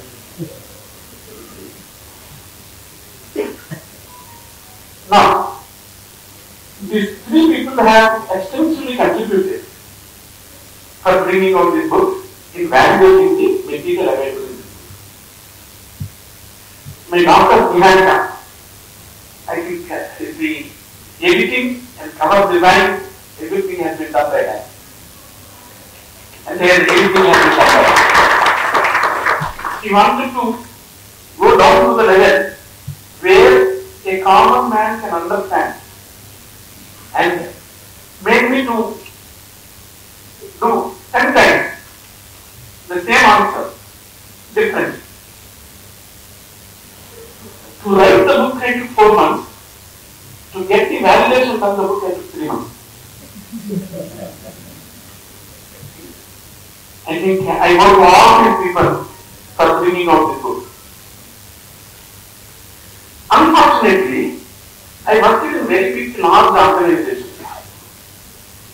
If you work in large organization in a senior position, you will not know it. If you produce end result what the organization wants, then there are successful there. The organizations where I work, the employees are over and above ESA limit. Therefore, I never knew what is ESA. I started my career with vast heavy plates and associated. It is ESA exempt organization. Because they have their own comfortable and all that kind of stuff. Then project funds, all the organizations where I work, they have first nothing to do with the department. Therefore, I really don't like it. When you come to big company, the policies are more beneficial than what not there. Therefore, you are not required to understand that. Only you need to understand what's the policy. Then, after working 25 years, when I started my consultancy work in the year 2000, 23 years ago, the first encounter I got from Thomas Cook, from Mumbai. They were my first client.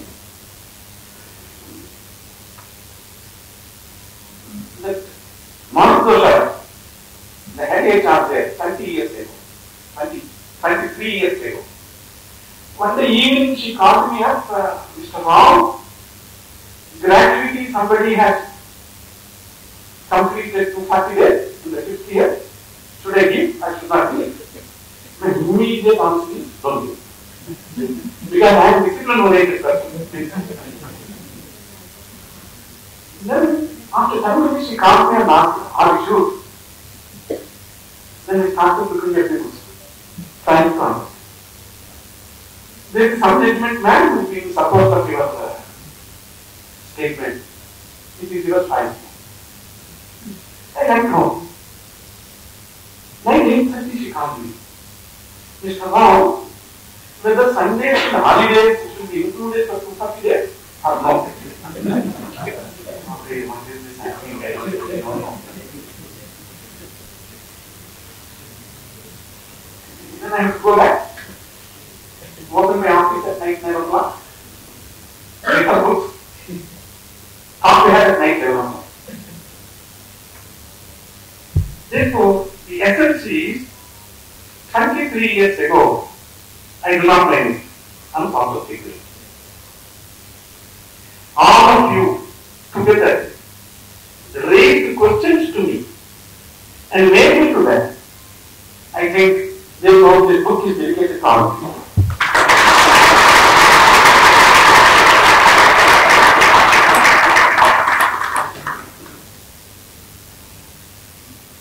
What this contains? I have in 2020, in 2019, the code of raises had come. I was the first person to analyze code of raises and invite all my clients and explain to them what are the consequences of this code. Then in 2020, soon after lockdown, the Social Security Code has come, IR Code has come, and the tax related code, the bonus code has come. Probably, I would have addressed not less than some 50 conferences on this whole code. Therefore, my desire to write the book went back because what changes are likely to come. We do not know. Then I have gone through all the 4 codes. Social Security Code is the only code where the central government has not made any major amendment. There were very few amendments. Therefore, I have noticed that if I write these books, it will become relevant now and also in future. This book contains EPS Act, ESA Act, Gratuity Act, Employee Compensation Maternity Benefit Act and Sexual Harassment Act. Sexual Harassment Act became relevant before I had started. So if you look at this 6 legislation, I will ask you, somebody is covered under DSA, you won't have. At the same time, she is covered under Maternity Benefit Act. The straight answer from all of you is no. Right? I think to find an answer to this, myself and my friend Niranjan Rao struggled for 2 days. Here in the entire book and we are specific, we are not finding anyway. Now, after doing lots of research after 2 days, sleepless nights, we found in the Maternity Benefit Act, in the applicability, it has been mentioned, even if an employee is covered under ESI, if she is not entitled for maternity benefit under that act, this act will apply. Because their conditions are different. 2 contribution periods, in each contribution period from 70 days less. Unless otherwise they fulfill both, they are not entitled. That's what the act has. And then another similar. You go to the entire Employee Compensation Act. Whether a person working in an establishment, that is in an office, whether he is covered, he needs the entire book. That time should be, he will not find an answer. But if you refer to Software Establishment Act, it says employee defined under the Software Establishment Act has been adopted the Employee Compensation Act. Now, the labor law I found it very, very different and difficult. If you go to this model for that, it says if contributions are to be made on this basis. Specifically, DA is excluded. You read the act, you are right. There is a scheme. You go to the scheme, there DA is included. In the act it says it is standard. When you go to the scheme, it is standard. Therefore, when compared to any other law, this legislation, I found it to be very interesting to apply our mind in a holistic manner. Now, they have been referred about platform workers, employer-employee relationship. That is the only chapter which has come new in the code, where unorganized workers are covered. This book they have made an attempt to incorporate those new provisions of code. Now, say for example, if I ask you to whom the PS Act is applicable, all of you will say to me, 30 people are more. Yes. For the cinema theatre, it is 5. For a cooperative society, it is 50. Right? There are umpteen number of nuances are there in labor law. Say for example, if I ask you gratuity entitlement, 5 years service, right? Is there anybody who is entitled to gratuity at least for 3 years? Who can't answer that? The people who are working in the cinematography, news act, journalist act, the employees who are covered under the journalist act are entitled for gratuity and completion of 3 years. Therefore, I thought that I should be in a position to bring a concise response to the questions that everybody will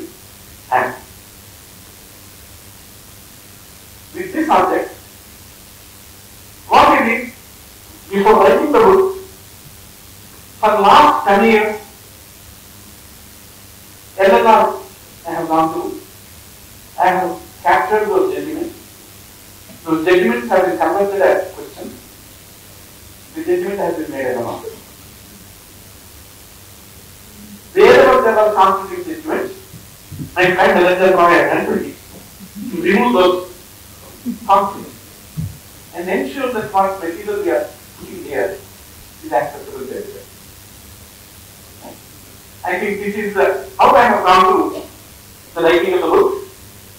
It is a great opportunity for me, all of you have given. But for you, I would not have written this. But for you, I get almost on every day minimum 2 calls, maximum 5 calls. Most of them I don't know, I cannot recognize. There is a question to me, I answer. That is where it has come. And today, till a week ago, I was not interested to study new pension scheme, the Supreme Court judgment. Murthy Ariyana Kuda, Kutu San, leave it. But some of my colleagues have put me on the course to make a PPT and then give a presentation. I have given to them, if you are going to invest money in this, you will burn your fingers. Don't do this. Because I remember in early 90s, when this pension scheme had come in, it was affected by the union for almost after 2 years. After 2 years, the scheme has come in. At that time, the government has given an assurance of return not factor. That means, whatever money that you are investing today, you will get pension, like an annuity, and you will get return on capital. In 2008, with a notification they have removed it. That means your money, you have no role to ask, they can do anything they want. Similarly, till 1/9/2014, the pension calculation is based on preceding 12 months average wage. Average wage multiplied by years of service divided by 70. On 1/9/2014, they gave a notification wherein this 12 months has been changed to 60 months. When it comes average of 60 months, the pension entitlement has come down substantially. Because some period you are paid on 6,500, some period you are paid on 5,000, some period you are paid on 15,000. When they have taken the average, they have not spoken to you. They have not given an opportunity to you. Then when there are uncertainties are there, why you should invest into the new pension scheme of the Supreme Court or not? Now, this PPT has gone across India now. I am getting calls from Ahmedabad, Mumbai, Delhi, from different places. Unfortunately, my mobile number is available in the PPT. I am getting calls from them. Therefore, I made an effort in this book to make it simple, easy, implementable. I know some managing directors who got into the threat of an arrest by the PS department. Overnight, they have given checks, deposited money. That money is not credited to the employee account today. They have been requesting me, can you help this to get it credited to the employee? They have paid from 2.5 crores. That day they gave and said that they will arrest the MD with it. That is the concept. Therefore, this book should help for compliance, understanding, and as a reference book. Thank you to every one of you. Thanks a lot.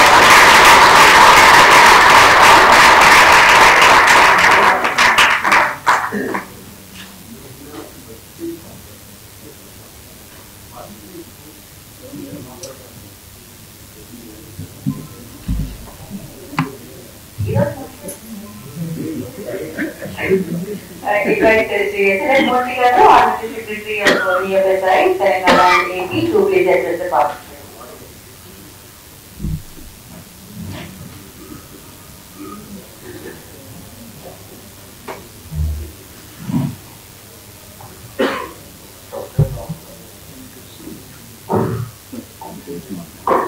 Respected dignitaries on the dais and off the dais, my HR colleague friends, and respected Sri Padmasri Hanuman Chaudhary Garu, and my ex-boss Sri Jagdiyaji.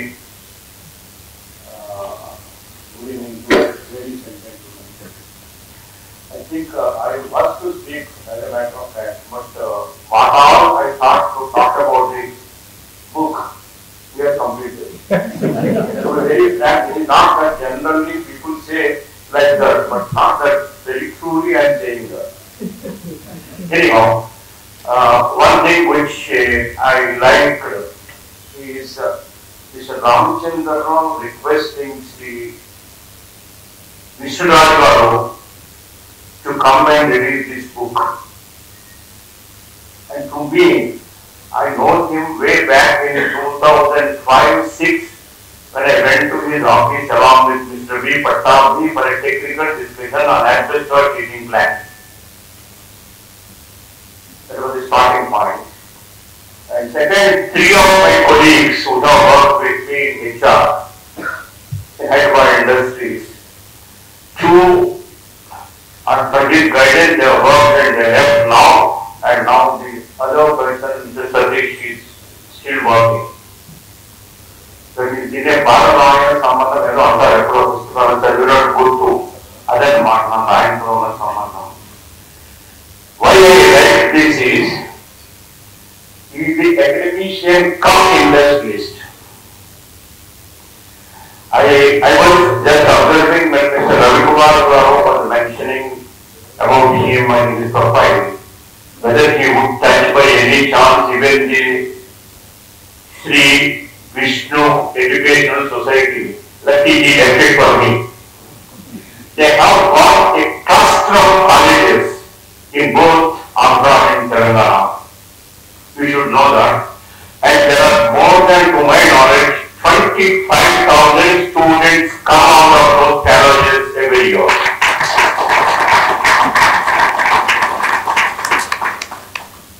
And total employment we are providing in the educational institutions as well as in industries is just about 7,000.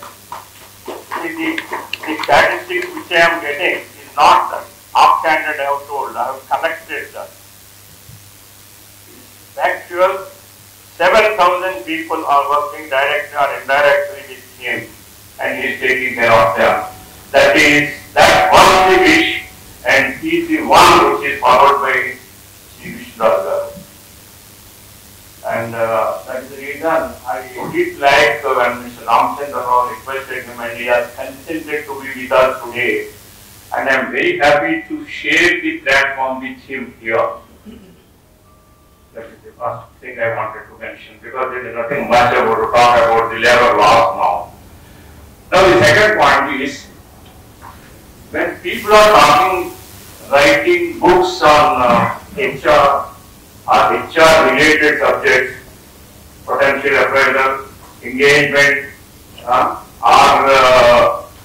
you can say anything, compensation, package, recruitment, retention, talent management, talent retention, number of words, jargons we are seeing. I don't know why Chirag has selected labor laws. Why? What law? You should know, when we are talking of HR, and of course I am also a little supporter of IR basically, because I started my career with IR and continuing to be with that all the time. How many factories are there in Telangana? 21,000 factories have been registered under the Factories Act in Telangana. How many of them are the large scale units? Or units which are employing more than 250 workers. That is the base for your canteen. Know that? Hardly 516 out of 21,000. The remaining all are MSMEs. Frankly speaking, how many of us, are including me, have gone through all the labor laws and the schemes or the rules or the cases connected with? Honestly, I not. Can anybody say that they have gone through all the labor laws and all the rules and regulations and thought about it? To my knowledge, no. We do get doubts. When we start writing, or when we start making the final settlement, or when we start calculation of the gratuity, then no problem. Like a telephone to Mr. Ramchandra Rao or Mr. Niranjan Rao are still further required, and then even the government officer, because actually we know all these people. That means we do need to have the clarity when it comes to us. But suddenly you can't talk about it, not you have gone through. All the changes which are coming by way of case laws, none of us are going through and keeping it in mind. Because at one point in time, as they said, gratuity, if that fellow continues to be on the road, he has to get gratuity. No question of number of working days. Am I correct, sir? Niranjan Rao. Subsequently, now that it has been changed, he has to work 240 days. The other day, I was asking both of them, sir, continuous service of 5 years, is it that one has to continue 240 days all through 5 years, then only you will get eligibility? Not 5 years you have completed, but not completed 240 days, is he eligible? A big doubt. Then again Ramchandra Rao or Niranjan Rao, both. Then they have given the clarification. That means we need to have the updated answers for questions. When this book has been written by Mr. Ramchandra Rao, I had the opportunity of going through initial draft. The draft also he has given after getting puja done to me, just to go through it. First I was wondering why this kind of this thing. Then the doubts which usually all people who are dealing with MSMEs particularly, they get the answer then and there itself. It is a kind of ready reckoner or a guide when we go by examination, just we go through it. When we prepare something, just we go through it. Then I thought it is highly appropriate, useful, and it will be definitely, because you have no way we have used any jargon in the entire book. No way. Not even a single act when you have answered the question, you have used any jargon or will get any doubt when we go through that. That is the reason I thought it is really good for us, and I have to thank Mr. Ramchandra Rao, because మన మధ్యన వెంకయ్య నాయుడు గారు ఉపరాష్ట్రపతి కింద పదవి విరమణ చేసిన తర్వాత విజయవాడలో మాట్లాడారు. ఆయన తెలుగులో చెప్పారు, నేను తెలుగులో ట్రై చేస్తున్నాను అనమాట. ఆయన ఏమన్నారంటే, రామచంద్రరావు సబ్జెక్ట్ వచ్చండి, నిరంజన్ రావు గారికి సబ్జెక్ట్ వచ్చండి, వాడు సబ్జెక్ట్ వాడు చదువుకుంటున్నారు, వాడు ఇంప్లిమెంట్ చేస్తున్నారు, వాడు మంది వాళ్ళ పనులు చూసుకుంటున్నారు. అది ప్రకృతి అంట. ఎవరికి వాళ్ళంతా వాడు వాళ్ళ కోసమని వాడు ఉపయోగించుకుంటూ వాళ్ళ దాని మీద సంపాదించుకుంటూ వాడు ఉండిపోతే అది ప్రకృతి తప్పేం కాదు. అది కూడా కాకుండా నందకుమార్ గారు ఏదో చెప్పారు, అక్కడ ఆయన చెప్పారు, ఈ రెండు తీసుకుని నేను ఇక్కడ మాట్లాడింది నాదంటే నేనంటే అది వికృతి అంట. That means I'm taking from you and say that it is mine. ఈ రెండు కాకుండా నాకున్నది నేను నలుగురికి చెప్పి వాళ్ళకి తెలిసేట్లా చేసి యూస్ఫుల్ గా షేర్ చేయగలిగితే దాన్ని సంస్కృతి అన్నాం. ఈ విధంగా ఆయన ఈ సంస్కృతిని మనకి ఇవ్వడం వల్ల ఇవాళ మనం అందరూ ఇక్కడ కలవడం జరగడం వల్ల, అందులోనూ విష్ణురాజు గారు లాంటి లాంటి వారి ఆధ్వర్యం అంటే చీఫ్ గెస్ట్ అంటే నా లెక్క ప్రకారం అది. ఎందుకంటే మీకు తెలుసు నేను ఎప్పుడు ఏ బస్సులో పొలిటికల్ గా వెళ్ళను, జ్యుడిషియల్ గానే వెళ్తాను. మా స్టేట్మెంట్ చేసిన జయకృష్ణ గారు ఉన్నారు, ఇక్కడ ఉన్నారు సంవత్సరాలు సార్. మా జగత్య గారు మొదటి స్టార్టింగ్ లో నేను అక్కడ ఈఎస్ఐ ఆఫీసు పెట్టడానికి సహకరించి దాన్ని ఒక షేప్ తీసుకొచ్చిన ఆయన ఉన్నారు. అయితే మేము ఎప్పుడు పొలిటికల్ గా వెళ్ళము. కానీ ఈ విధంగా ఏ రకమైన ప్రాబ్లం లేకుండా నాన్ కాంట్రవర్షియల్ గా ఈ బుక్ అనేటప్పటికి అకాడమిక్స్ వచ్చేస్తుంది. మనం అంతా ఇండస్ట్రీలో పనిచేస్తున్నాం కానీ ఇండస్ట్రీ వస్తుంది. ఆ రెండింటికి కంబైన్డ్ ఆయన కరెక్ట్ గా చేసినందుకు చాలా చాలా బాగుందని అనుకుంటున్నాను. అది still that is my for you in taking his presence with us and taking his consent is very appropriate for this. ఇంకొక చిన్న విషయం మీకు చెప్తాను, అంటే ఎక్కువ కొంత టైం ఎక్కువ ఇవ్వకూడదు, ఆయన చెప్పేసాడు అన్ని. ఇప్పుడు 2023 2023 నాకు తెలుసున్నంత మట్టుకి ఈ బుక్ రిలీజ్ ఎప్పుడవుతుందంటే రామచంద్రరావు గారి గోల్డెన్ జూబ్లీ ప్రొఫెషనల్ ఇయర్ అంటే ఆయన 1973లో ఆయన ప్రొఫెషన్ స్టార్ట్ చేశారు. ఇప్పుడు 2023 50 ఇయర్స్ అయింది. గోల్డెన్ జూబ్లీ ఆ గోల్డెన్ జూబ్లీ ఇయర్ లో ఈ బుక్ చాలా అప్రోప్రియేట్ గా రిలీజ్ చేయించినందుకు చాలా సంతోషంగా నేను తర్వాత నేను ఇప్పుడు ఆయన ఇప్పుడేమో ఒక చాలా ఇప్పుడు తప్పకూడదు. ఎందుకంటే మాకు చీఫ్ గెస్ట్ గారు మాట్లాడిన తర్వాత కానీ అంటే ఆ తర్వాత దాంట్లో పెట్టుకుంటాను. Thank you very much for patience.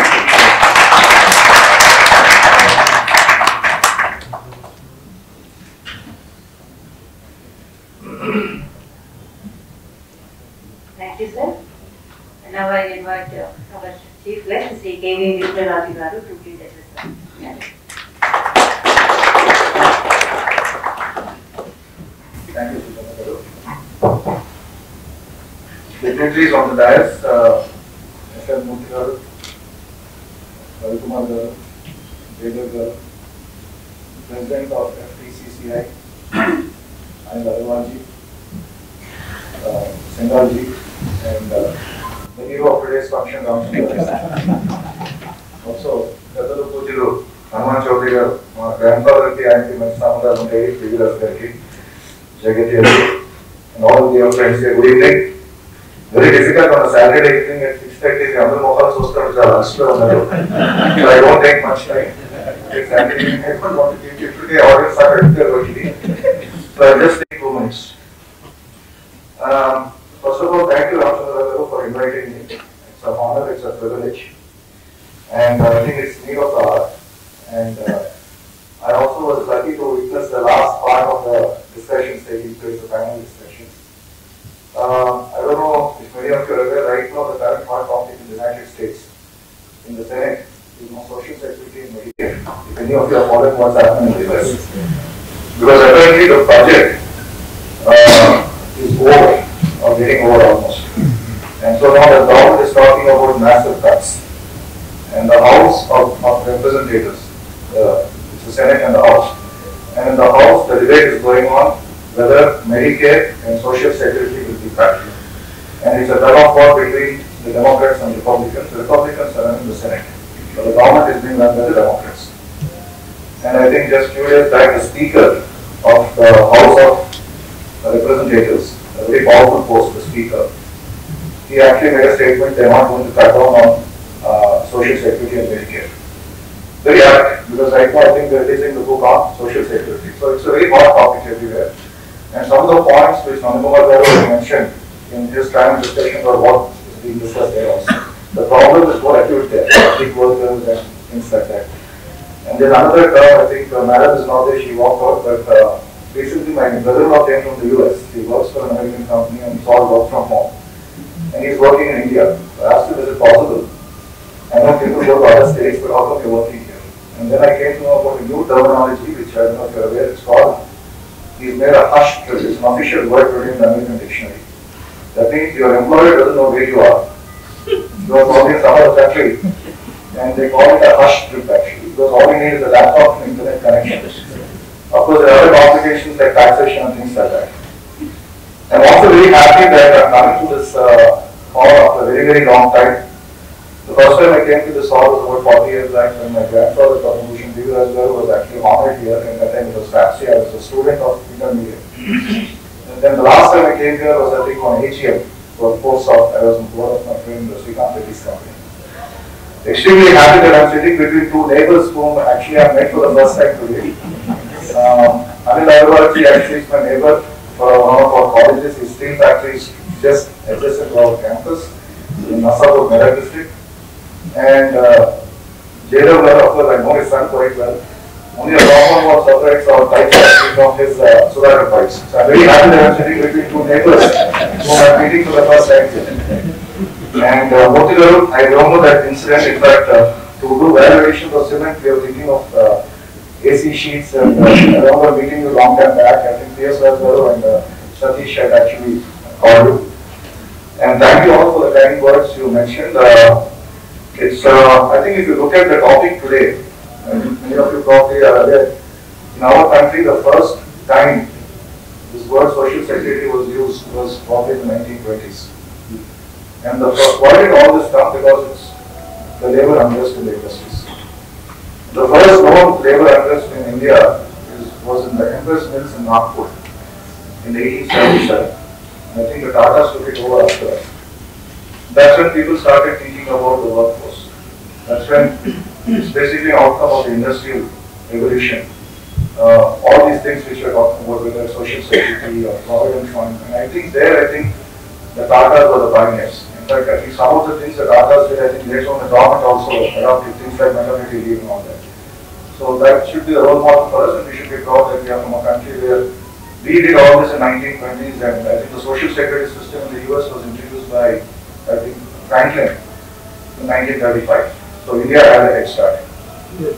The only point I'm trying to make here on this occasion, because unfortunately, I'm also into running institutions, academics, and the manufacturing side. I think the major thing is the word called empathy. All this comes out of empathy. What are they talking about? If we think it's being forced on us, then none of these things will be successful. In fact, I was just reading on page 71, Ramchandara's book, whether gratuity is applicable to education institutions. We know it is there. But let me tell you, in the state of Telangana, very few colleges are paying gratuity in higher education. We are one of them who pays that.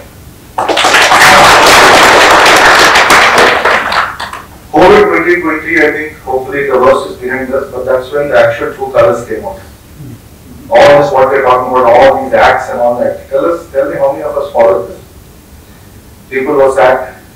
There was no empathy, there was no sympathy for the people. All these migrant workers, if you see. And I think that was a real test. And I'm also happy to tell you on this occasion, all the manufacturing companies we run, they are basically in the field of ceramics. We have 2 type factories. We are into high security variable data printing, into the food industry, and obviously in education. Earlier I was in cement, that's when I used to meet Jagadish because we had common problems. Very proud to tell you that maybe under training of SL Muthigaru or HR department, not a single employee was removed, not a single employee's paycheck was cut, and we took care of them.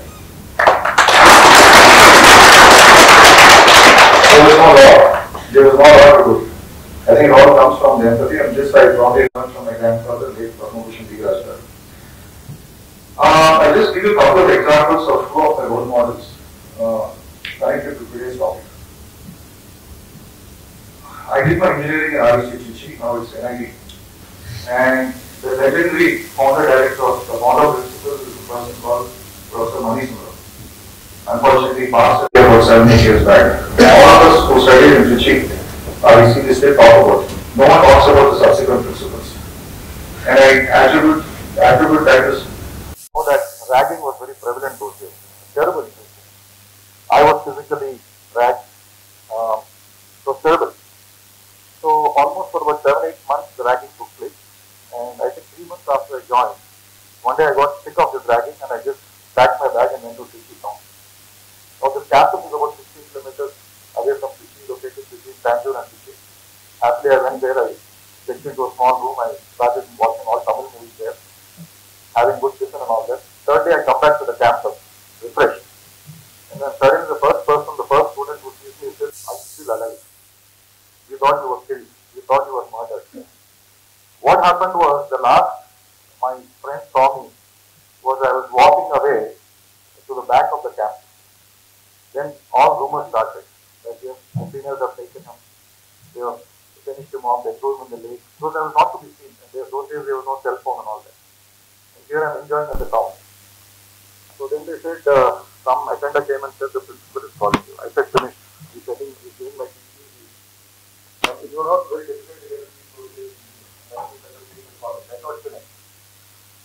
When I went there, they were scared.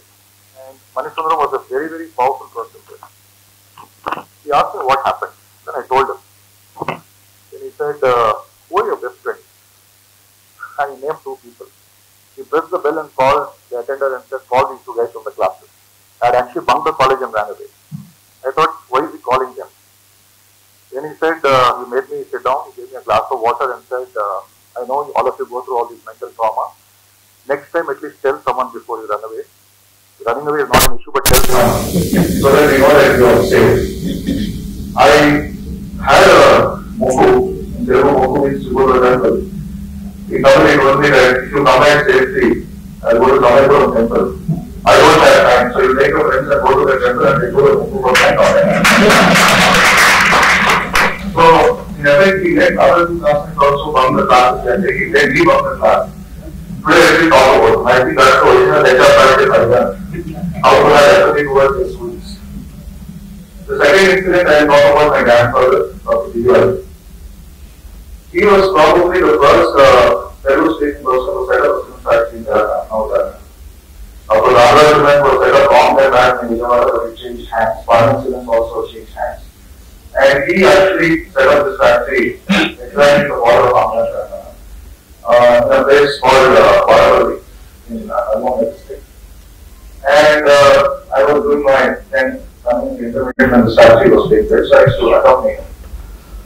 So every time I go, factory construction was going on, but he was also building 100 houses in the village. And Auditorium village is a very, now it's become big, very small village, very backward. That's where the Musi and the Krishna they meet. And there are some two very famous temples there. So I was asking him, what are you doing in the village? And he said, I'm building 100 houses here. So before the factory was inaugurated, he actually got these 100 houses built. Because what he said is, see, they are building a cement factory here. Obviously, they can't provide jobs for everyone. And we will provide jobs only for few. So the rest of the people will have hard work. Cement factory produces dust. It produces a lot of pollution. Because those days the pollution control norms were not as stringent as today. So we need to keep everyone with us, irrespective of caste, community, political affiliation. So he made a survey apparently and found out across all the communities people who did not have houses. And he actually bought land in the village and built 100 houses. Now, obviously, many of you know that a massive takeover took place in 1998. But just across the river Krishna separates Guntur district and Nalgonda district. He was also instrumental in getting the bridge built, contributed about 65 lakhs for that bridge, which many of you would have crossed by going to Guntur. RDC gave the remaining amount. Across the bridge was Andhra Cement. Andhra Cement actually technically was a much superior plant. They had excellent limestone mines.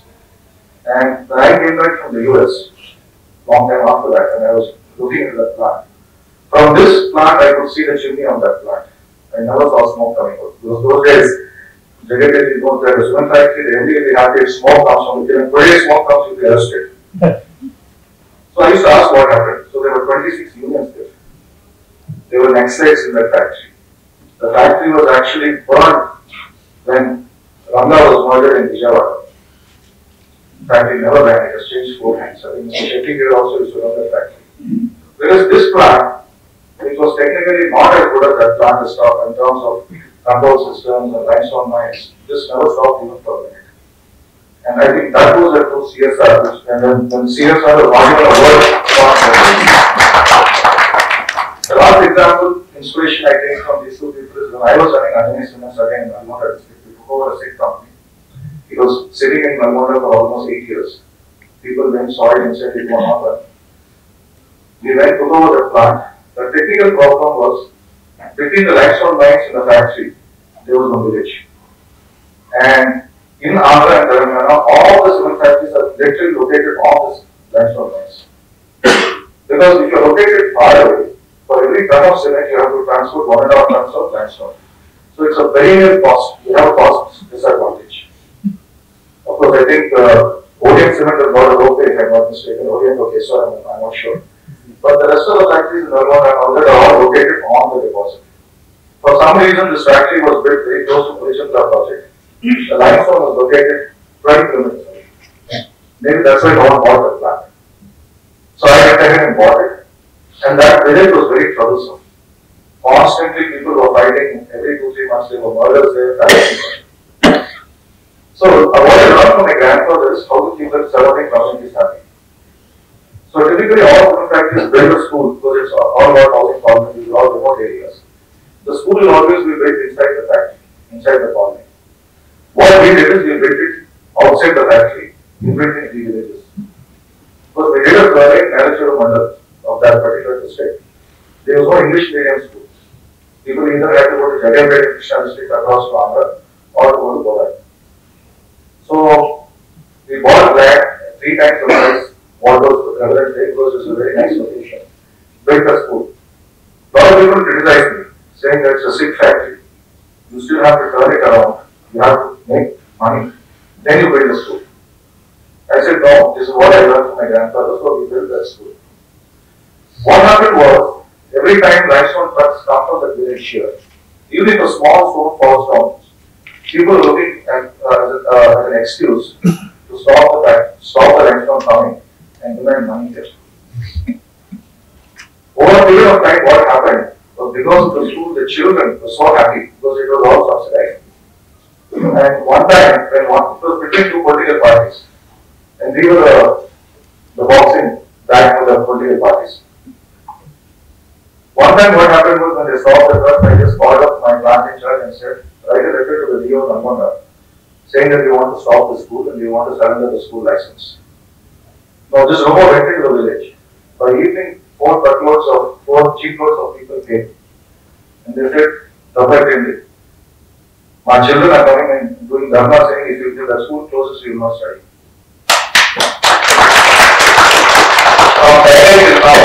Even though the management has changed, the school is protecting that passion.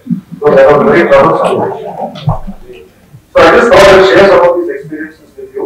And once again, I'm very grateful that Ramchandra thought about me. One suggestion, Ramchandra, is a fantastic book. Probably if you can get it translated into Telugu, Hindi and other languages. Because quite a few people, the smaller industries is where the effect is. And you're right, indeed the directors can be arrested. And I've known some people who are at that stage also. So it would be very nice if this can be translated into the regional languages, maybe you can start off with Telugu or Hindi or Tamil or something like that. Because definitely the people working in the smaller plants, I think they need to know all this. It's a really relevant here. And I congratulate you and your daughter, beautiful design, looks very appealing. And thank you all for inviting me and wish you all the best. Thank you. Few organizations and few people wants to felicitate Ramchandra garu on this great occasion of releasing the book. Shri Murthy garu. Sir.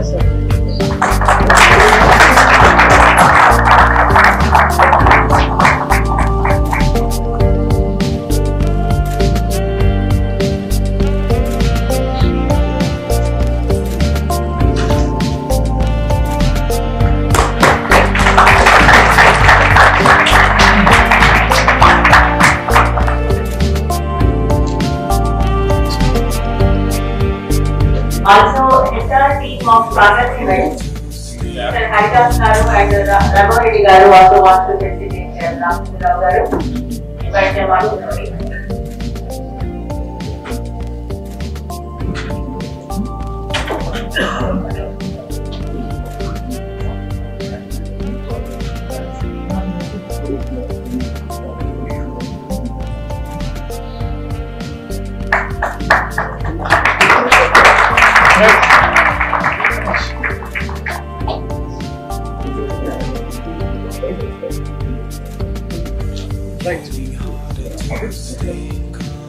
This money and staff from HR numbers, they want to give their words.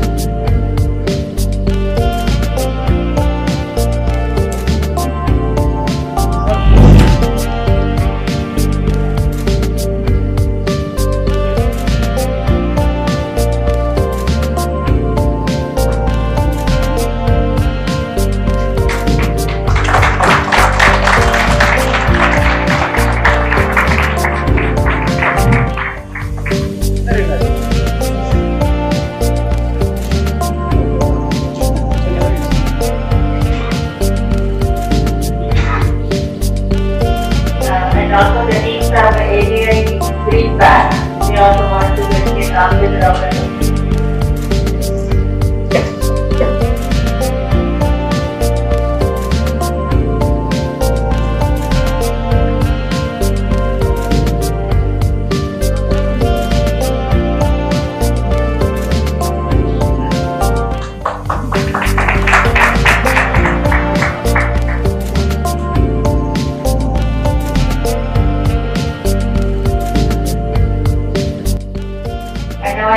President and other dignitaries on the dais to please facilitate our chief guest is Vishnu Raju Garu.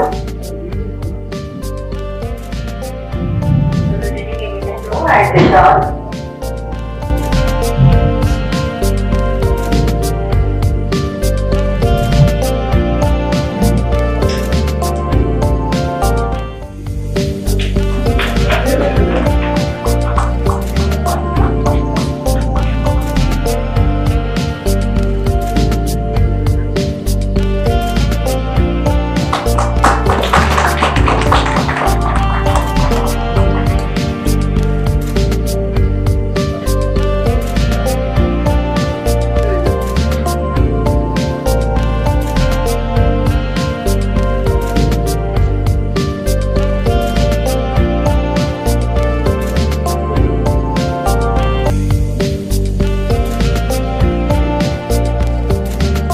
And also I request our office bearers and Ramchandra Garu to facilitate yesterday Bhautika.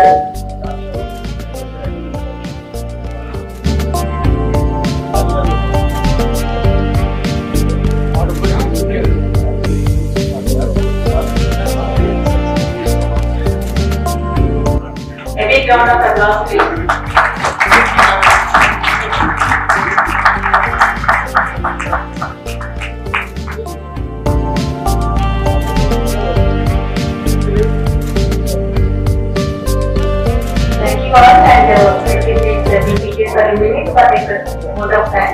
And now I invite our Senior Vice President, Veena Garu, to please propose vote of thanks.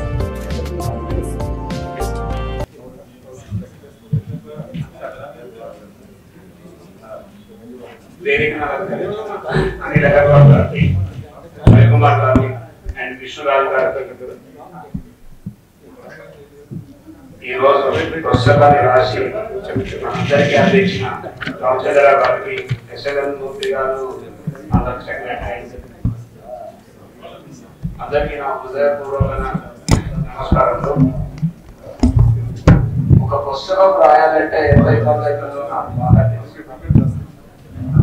మా నాన్నగారు ఒక పుస్తకం తెలుగులో ఆయన జీవిత చరిత్ర అన్ని రాసుకున్నారు. ఒక సంవత్సర కాలం పట్టింది. రోజుకి 2 పేజీలు రాశాను, ఇది వచ్చేది మళ్ళీ దాన్ని కరెక్షన్ చేసి మళ్ళీ దాంట్లో రాసేసాను. అలాంటిది సారు సోషల్ సెక్యూరిటీ గురించి రాసి మనందరికీ ఇస్తున్నారంటే చాలా చాలా గర్వకారణము. రామచంద్ర గారు పుస్తకం రాసిన తర్వాత ఎన్ని తప్పులు ఉంటాయని వెతకాలి, తప్పులన్నీ దిద్దాలి, మళ్ళీ ప్రింటింగ్ ఒకసారి చూసుకోవాలి, అన్ని చూసుకొని మనకి ఇచ్చారు. రాజుగారు అన్నట్టు తెలుగులో ఇస్తారని మేము ఆశిస్తున్నాము. దానికి అయ్యే ఖర్చు తెలుగులో సుధాకర్ కంపెనీ స్పాన్సర్ చేయడానికి రెడీగా ఉన్నారండి.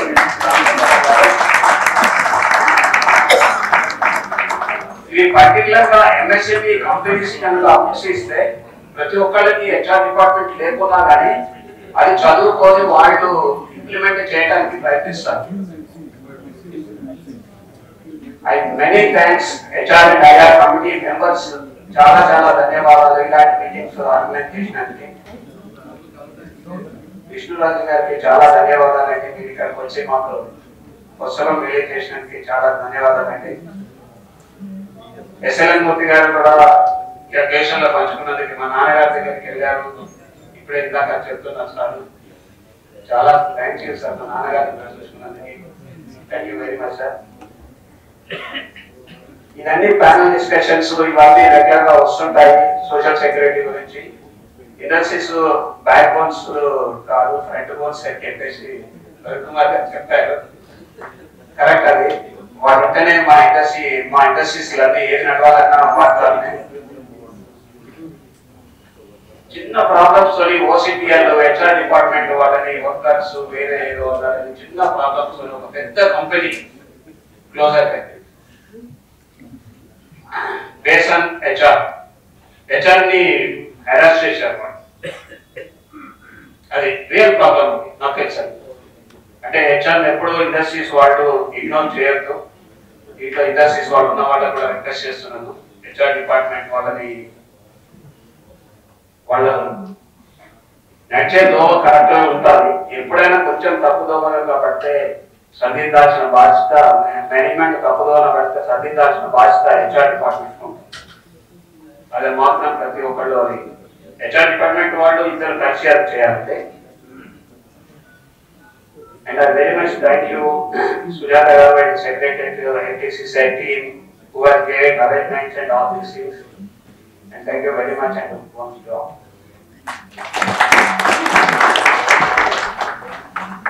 Thank you everyone for making the evening a wonderful one, and request you all to please join for high tea at the back of the auditorium.